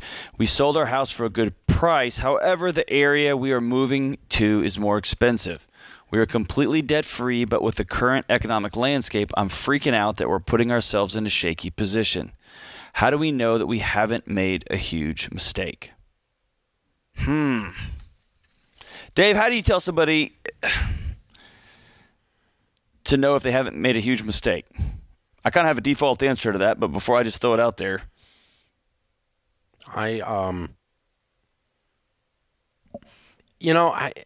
It's not permanent. You can undo anything you're doing. Like if you go there and it doesn't work out, you can leave. How do you know you haven't made a huge mistake? So it's not a huge mistake. You might have made a mistake. Yeah, you might screw it up. You don't know. But is it life-threatening? No. No. Is it going to ruin the rest of your life financially? No. Not unless you stay there in the middle of the huge mistake. Mm-hmm. But if you get over there and it's a mistake, then you leave. Yeah. But I can't tell what all's going on here. If you sold everything and you lost your business and you don't have any incomes and you're moving to an expensive area, that would be like a good thing for you to be freaking out because you don't have any income. Right. You should be freaking out. But that's going to happen if you stay where you are. Right. You don't have any income. So the lack of income that I think I'm reading here is, you're debt-free, but you don't have income. Right. You still have to make money, even when you're debt-free. And I read this more, I'm assuming that they figured out they got to get jobs. I read this more as something that's happened to me several times, which is I know what the right decision to make is, and I make that decision, and I still wake up in 6 months and you get that do we do the right thing? And you just feel like you're on unstable ground, and so you got to circle back to, again, the data, right? The facts. Why'd you do this in the first place? Is it the right move? Yes, it is. You probably woke up and you don't have any community anymore, and you got to go make friends again, and you got to go figure out all those things that are not fun to do, but that slowly help your feet settle into the sidewalk, right? Well, and you decide to move closer to family, and the great news is you're closer to family. The bad news is you're closer to family. That's right. That's right.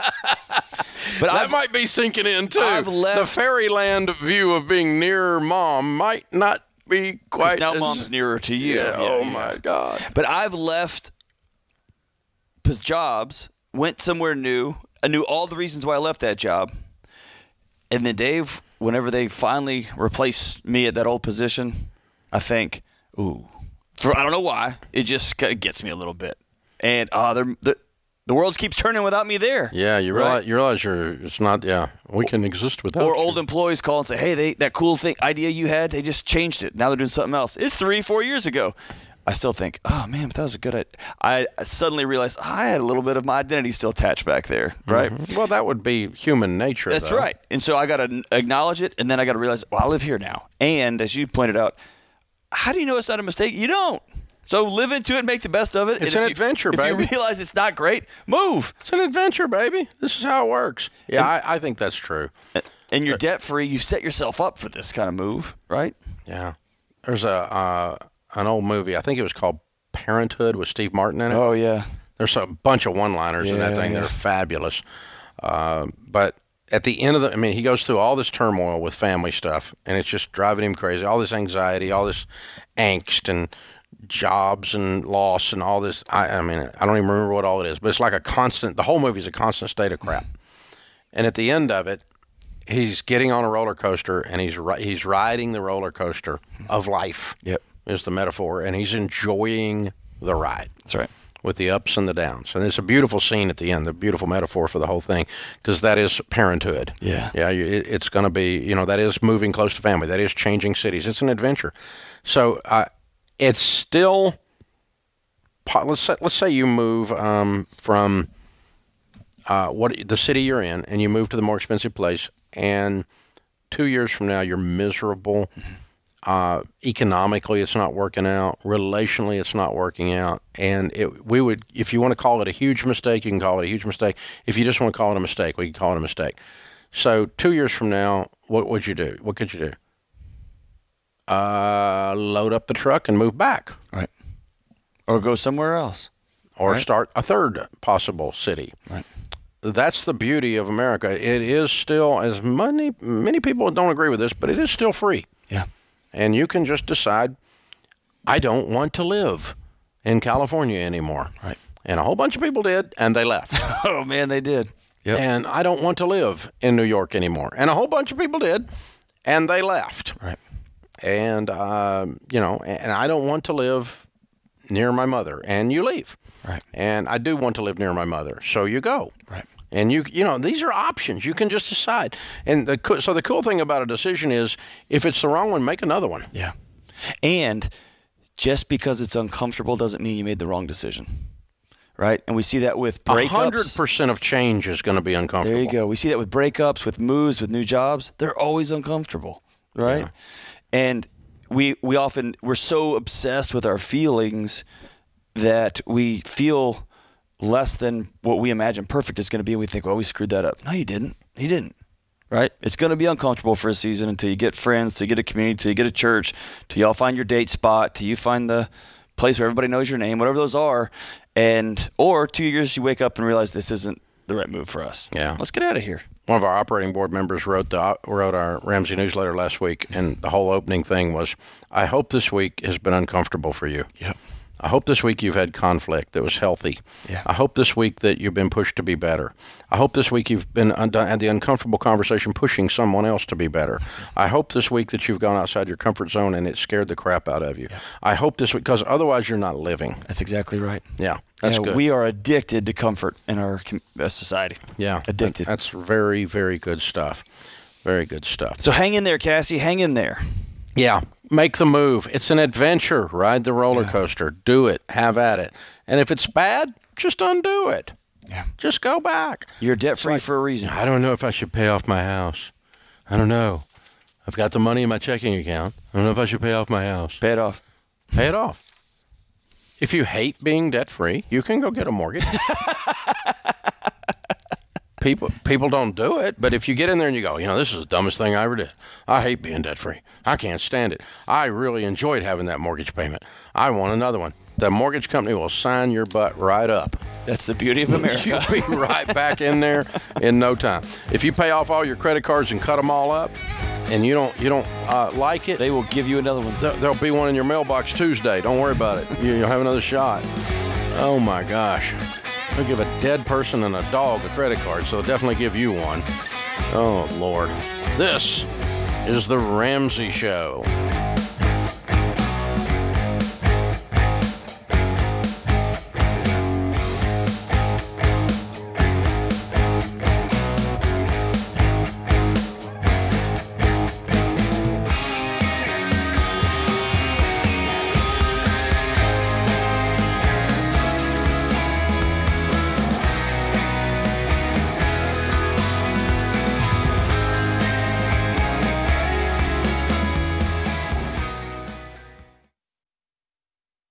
What makes our show unique is that we genuinely care about our listeners. We're intentional about choosing the best advertisers to recommend.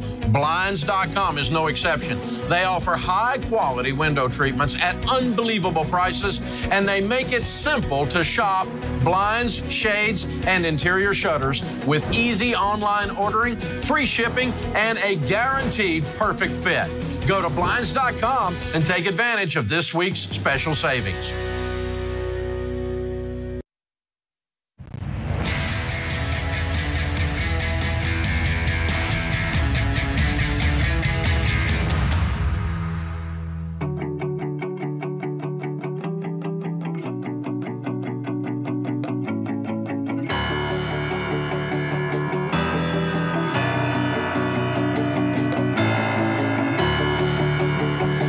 In the lobby of Ramsey Solutions on the debt-free stage, Caleb and Danielle are with us. Hey, guys, how are you? Hey, Dave. We're doing good. Welcome. Where do you guys live? Indiana. Princeton, Indiana. Princeton, near Evansville? Evansville. Yes. All right, cool. Well, good to have you guys. Thank you. And all the way to Nashville to do a debt-free scream. Yep. That's right. And how much did you pay off?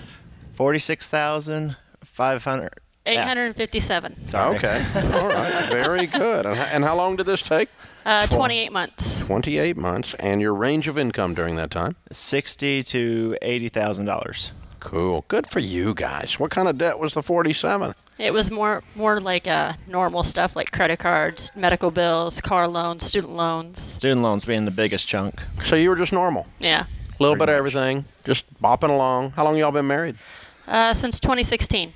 Okay, so 5 years? Mm-hmm. Yes. All right. And of that 5 years, 2.5 of it almost was spent getting out of debt. So you were married a little while and you look up and go, this is no fun. No. So tell me the story. How did you get connected to us? What was your inspiration on this? Well, a little backstory. We're coming from different families of how we manage money. Some of them just don't know how to do it right. Some of them are disorganized, and we just came together as like a clump. When we got married, we were like, we don't want to live in debt. I love it. Clump. That's what most people do, yeah. We don't want to live in debt. So we were like, okay, what can we do? So we struggled along when we first got married. We're like, we're going to try and figure out how to pay it off. We just got a credit card, started using that for a little bit. Come in 2018, we go to church, and our church was holding the Financial Peace University. Oh, there it is. So we're like, hey, let's just do this. We'll try it. And I'm being the free spirit. I'm like, I don't really want to be told where my money goes. And he's like, I got this. So I was like, okay, we'll just go through the class. We did it. Little bit, probably it was in November of 2018. In December of 2018, that's when we first started, like, let's hit it hard. We're going to start with his student loans, pay this car off. We cash flowed 3 cars during that time. We had a baby during that time. Wow. So it was just like, let's get it done. COVID happened, so that kind of put a pause on it. Yeah. But we were... While everybody was spending it buying TVs and everything, we put it in what we call our own emergency fund and called it the COVID fund, so I wouldn't touch it because I didn't want to spend it on TVs or a new car or whatever. And that's what we used as my student loans. So you've had a problem with TVs in the past? TVs, radios, anything, phones. Him just nodding his head. Yep. Always trying to get that bigger size TV now and then. Always wanted something bigger. Yeah. That's awesome. So we just finally got to the point where, like, let's just get it done. I'm tired of being in debt, and I want to change my family tree. Way to go. So the class gave you the framework. Yeah. And then you go through the struggles of the ups and downs and the COVIDs, and you push on through and knock it out. Yeah. How's it feel now that you did it? Different. Feels like a weight's been lifted off, that's for sure. Yeah. It's nice not having student loan companies just hounding you for monthly payments each time, and realizing being on the monthly minimum payments that you're hardly getting anywhere because the interest is already catching up almost to the exact amount. We have extra money. We're like, what do we do with it now?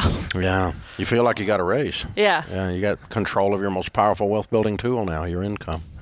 You guys are amazing. Way to go, rock stars. Thank you. Thank you. How's your marriage different? It worked on a lot of the communication part of it. It was more like I'd sit there and try to hide money from him when we first got married and be like, oh, I bought this and it's brand new. And he'd Where'd be this like, come where'd this from?" come from? And I was like, okay, so we just sat down with like, let's budget together, let's talk together. And we started talking more and communication more. And we're able to talk a lot better, and we don't have the fear of, oh no, what did I buy and what is he going to get mad at? Kind of thing. We're able to be like, okay, I can buy this. Okay, I can't buy Target this. bags under the bed. Yeah. Oh my gosh. In the closet. Yeah. Hide in the trunk. Yeah. Yeah. That's powerful. Full disclosure, there's a cleanliness to that. Yeah. There really is. There's a simplicity to having it all right there. Yeah. And you don't have any side deals going, anything else. It's really, really clean. Good for you guys. Yeah. Very good. So your Financial Peace University class cheer you on? Were they cheerleaders for you? They were. They were a big part of it. We went through it again just like during COVID, just to try and get a refresher and be like, okay, let's keep going. Good. And the coordinator for it was really proud of us when we came to church and was like, hey, guess what? We paid it all off. Yeah, that's awesome. So yeah, very good, you guys. Very good. So what do you tell people the key to getting out of debt is now that you've done it? I would have to say that sitting down together and actually discussing everything in regards to where the money needs to go, actually writing it out and following it, basically making your own roadmap and working together to figure out where the road bumps are that you got to start planning for on the side, as well as keeping up with your regular utilities and mortgage and everything else. And keep it visual so you can see where your goals are going, so you can see what you're going to do. So when you start paying off your debt, you can have like a pie chart in a way and color that off. Okay, we got there. Okay, we got this. And then just keep going. That's good. So like that. How do you encourage families with young kids when they're in the middle of this and a pandemic and homeschooling and what else? Crazy, but just start it. And once you start going, you'll get to the momentum where you see a change, you see it, and you just keep going. I've heard a rumor that if you don't buy your kids everything they want, they still manage to survive. Is that true? Apparently, they're still saying they're right here outside us. So mine, I get told I get hated a lot every single day, but I'm like, it's not in the budget. Our 4-year-old now, she used to sit there. I used to say, well, it's Dave Ramsey's fault. It's not in the budget. So she started saying, it's not in the budget. It's not in the budget. Anytime we talk about going this is why this next generation doesn't like me. Yeah, Now I'm right. understanding. Yeah. But I can't wait till she starts dating someday and looks at somebody and says, that's not in the budget. Exactly. Fantastic. See? You've wired it in at a young age. I Good for love you. it. Yeah. Where'd you get that money? Yeah. That's so perfect. Well done, you guys. We're very proud of you. Excellent job, heroes. Man, you took control of your life. You're debt-free, 28 long months, and you brought the 3 kiddos with you. What are their names and ages? Aiden is 10, Presley is 4, and Ryman is going to be 1 at the end of the month. Oh, wow. Okay, cool. So. Well, we've got a copy of The Legacy Journey for you. That's the next chapter in your story to go complete the changing of your family tree. And, of course, the he's pulling Mom's hair. That's great. And, of course, the Total Money Makeover for you to give away as well. So Caleb and Danielle, Aiden, Presley, and Ryman, they got their hands full. Evansville, Indiana, $47,000 paid off in 28 months, making 60 to 80. Count it down. Let's hear a debt-free scream. 3, 2, 1. We're debt-free!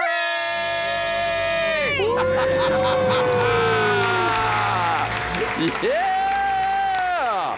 That's how it happens right there. Oh, that's seriously fun. Man, that's amazing. Very well done, you guys. Very well done. I mean, you got 3 littles that size. It's chaos. It is. You don't know what day and what month, what year it is, and you're trying to homeschool everybody and still keeping that goal in mind and keeping enough, like that last shred of sanity to say, nope, not in the budget. We got to keep doing it. We got to keep going. We got a bigger goal in mind. Sanity. It's the last boundary we cannot cross. It's not in the budget. Wow. So you remember 1,000 years ago, before there was much Facebook, there was a thing called MySpace? Yes. So the Dave Hater Club goes all the way back to MySpace. There was a teenager group on MySpace titled I Hate Dave Ramsey. And it was all the teenagers whose parents were doing our stuff, and they were told no. Oh, that's It goes all the way back. Those people are now 35 years old. Hey, if you are a part of the I Hate Dave Ramsey MySpace group, and you're in your 30s, please write in, Kelly. Let her know. What happened? Let Kelly know. Yeah, we'll put you on. We'll do like a whole I hate it. I used to hate Dave. Maybe you still do. And now I'm debt free. Maybe you were trained at an early age to hate Dave Ramsey, and it's stuck with you. Yeah, maybe your parents used me like she did as an abusive tool. That's right, as a weapon. Dave Ramsey said it's not in the budget. It's Dave Ramsey's fault. That's what she said. It's Dave Ramsey's fault. That's right. Now I'm going to go out there and those kids are going to hit me. They are going to break. Yes, that's what's going to happen. Her son is eyeballing you right now. Yeah, he's like, yeah. Oh, that's fun.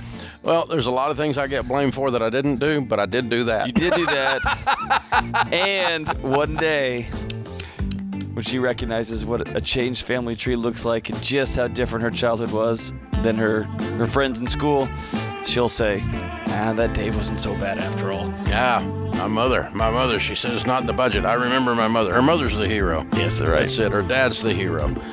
This is The Ramsey Show.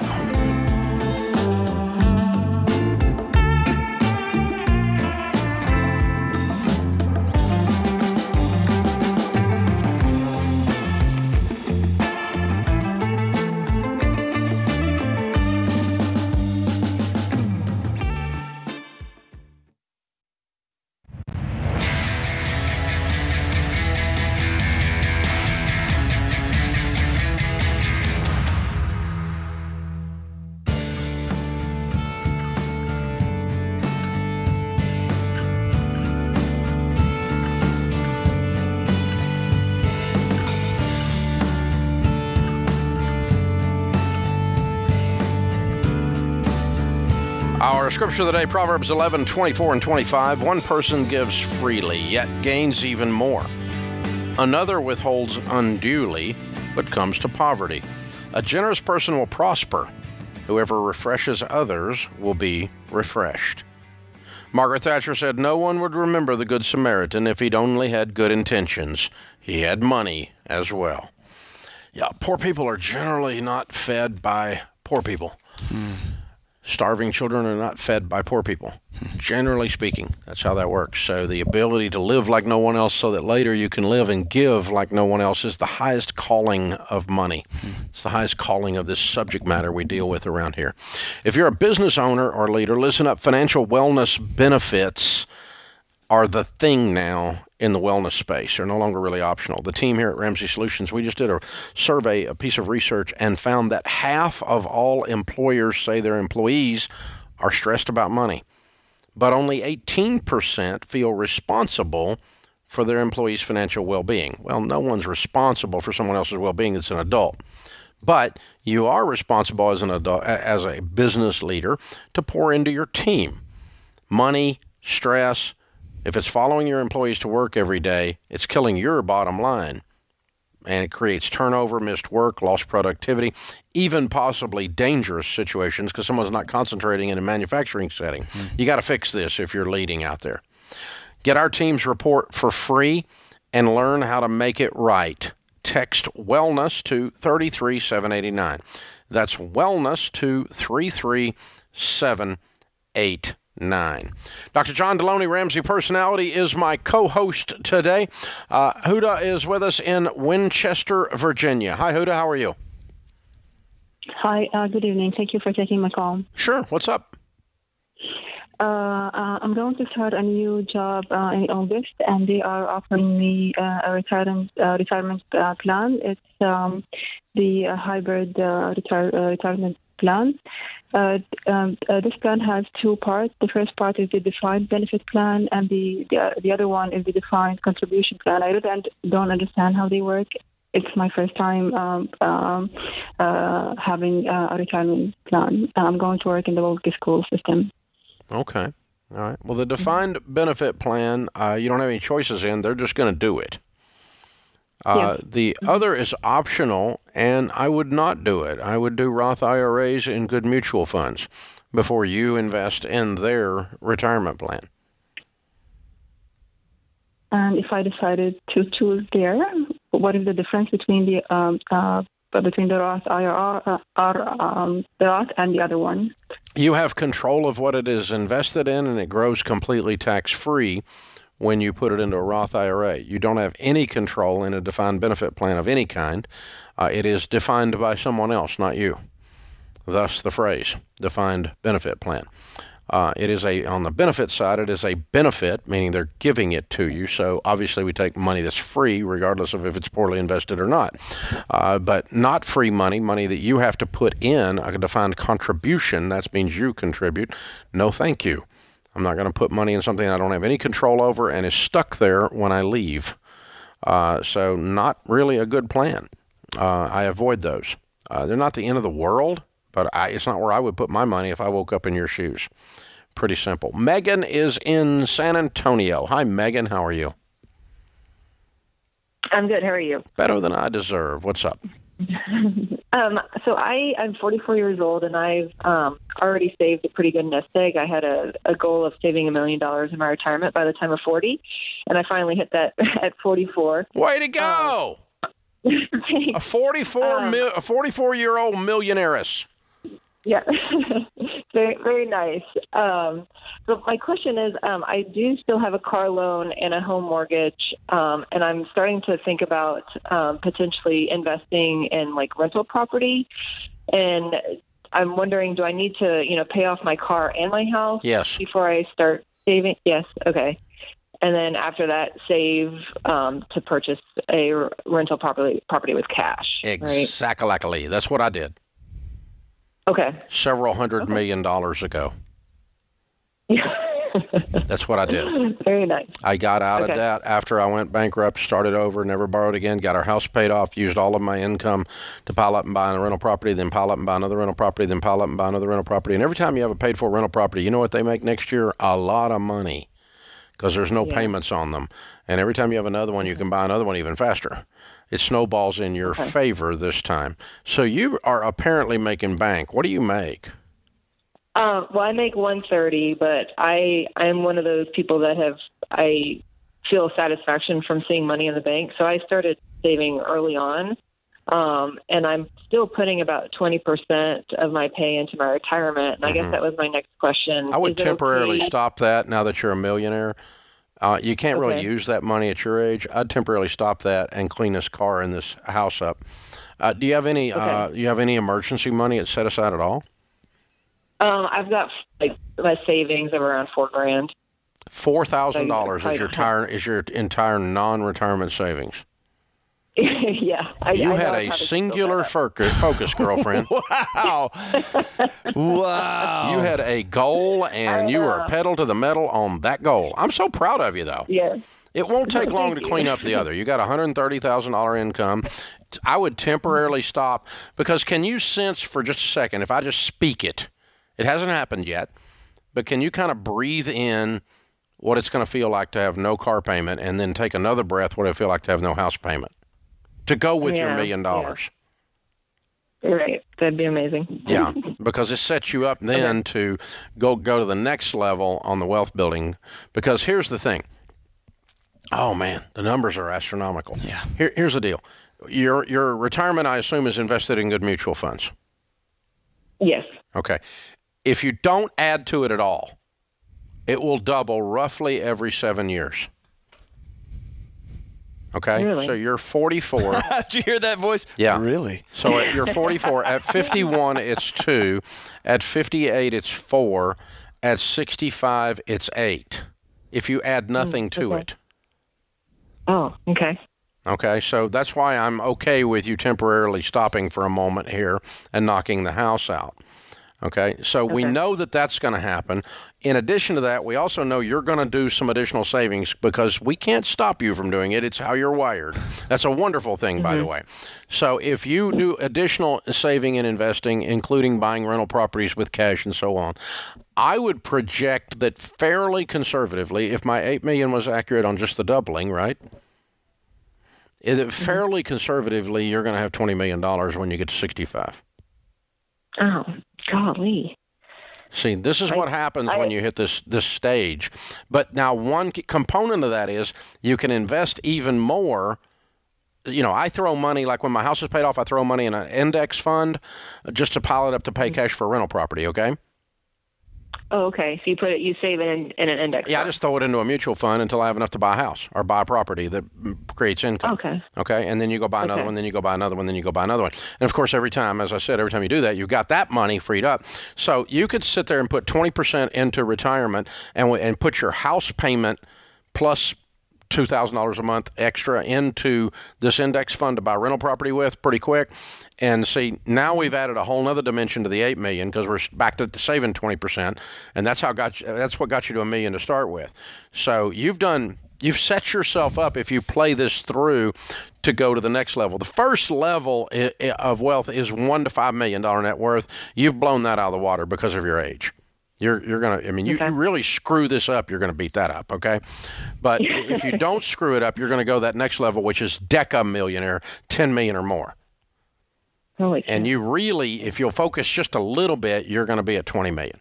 And Megan, will you do me a favor? Mm-hmm. Will you have some fun? Yeah, it's hard. Like, I have been trying to travel more, and Good. Good. I do, yeah. Money is for generosity. Enjoy your life. For fun, and for investing so that you can do more generosity and more fun. Yes, enjoy your life too. That's all it's for. That's only 3 things you can do with it. Wow. John Deloney. That's incredible, man. What a neat lady. Yeah. Very powerful. Way to end the day. Love it. Way to end this hour. James Childs is our producer. Kelly Daniels, our associate producer. I'm Dave Ramsey. We'll be back before you know it. In the meantime, remember, there's ultimately only one way to financial peace, and that's to walk daily with the Prince of Peace, Christ Jesus. Have a friend or family member that needs a daily dose of Ramsey advice in their life? Let them know about the Ramsey Call of the Day podcast. It's a quick hit of advice about life and money in under 10 minutes. Check out the Ramsey Call of the Day podcast wherever you listen to podcasts.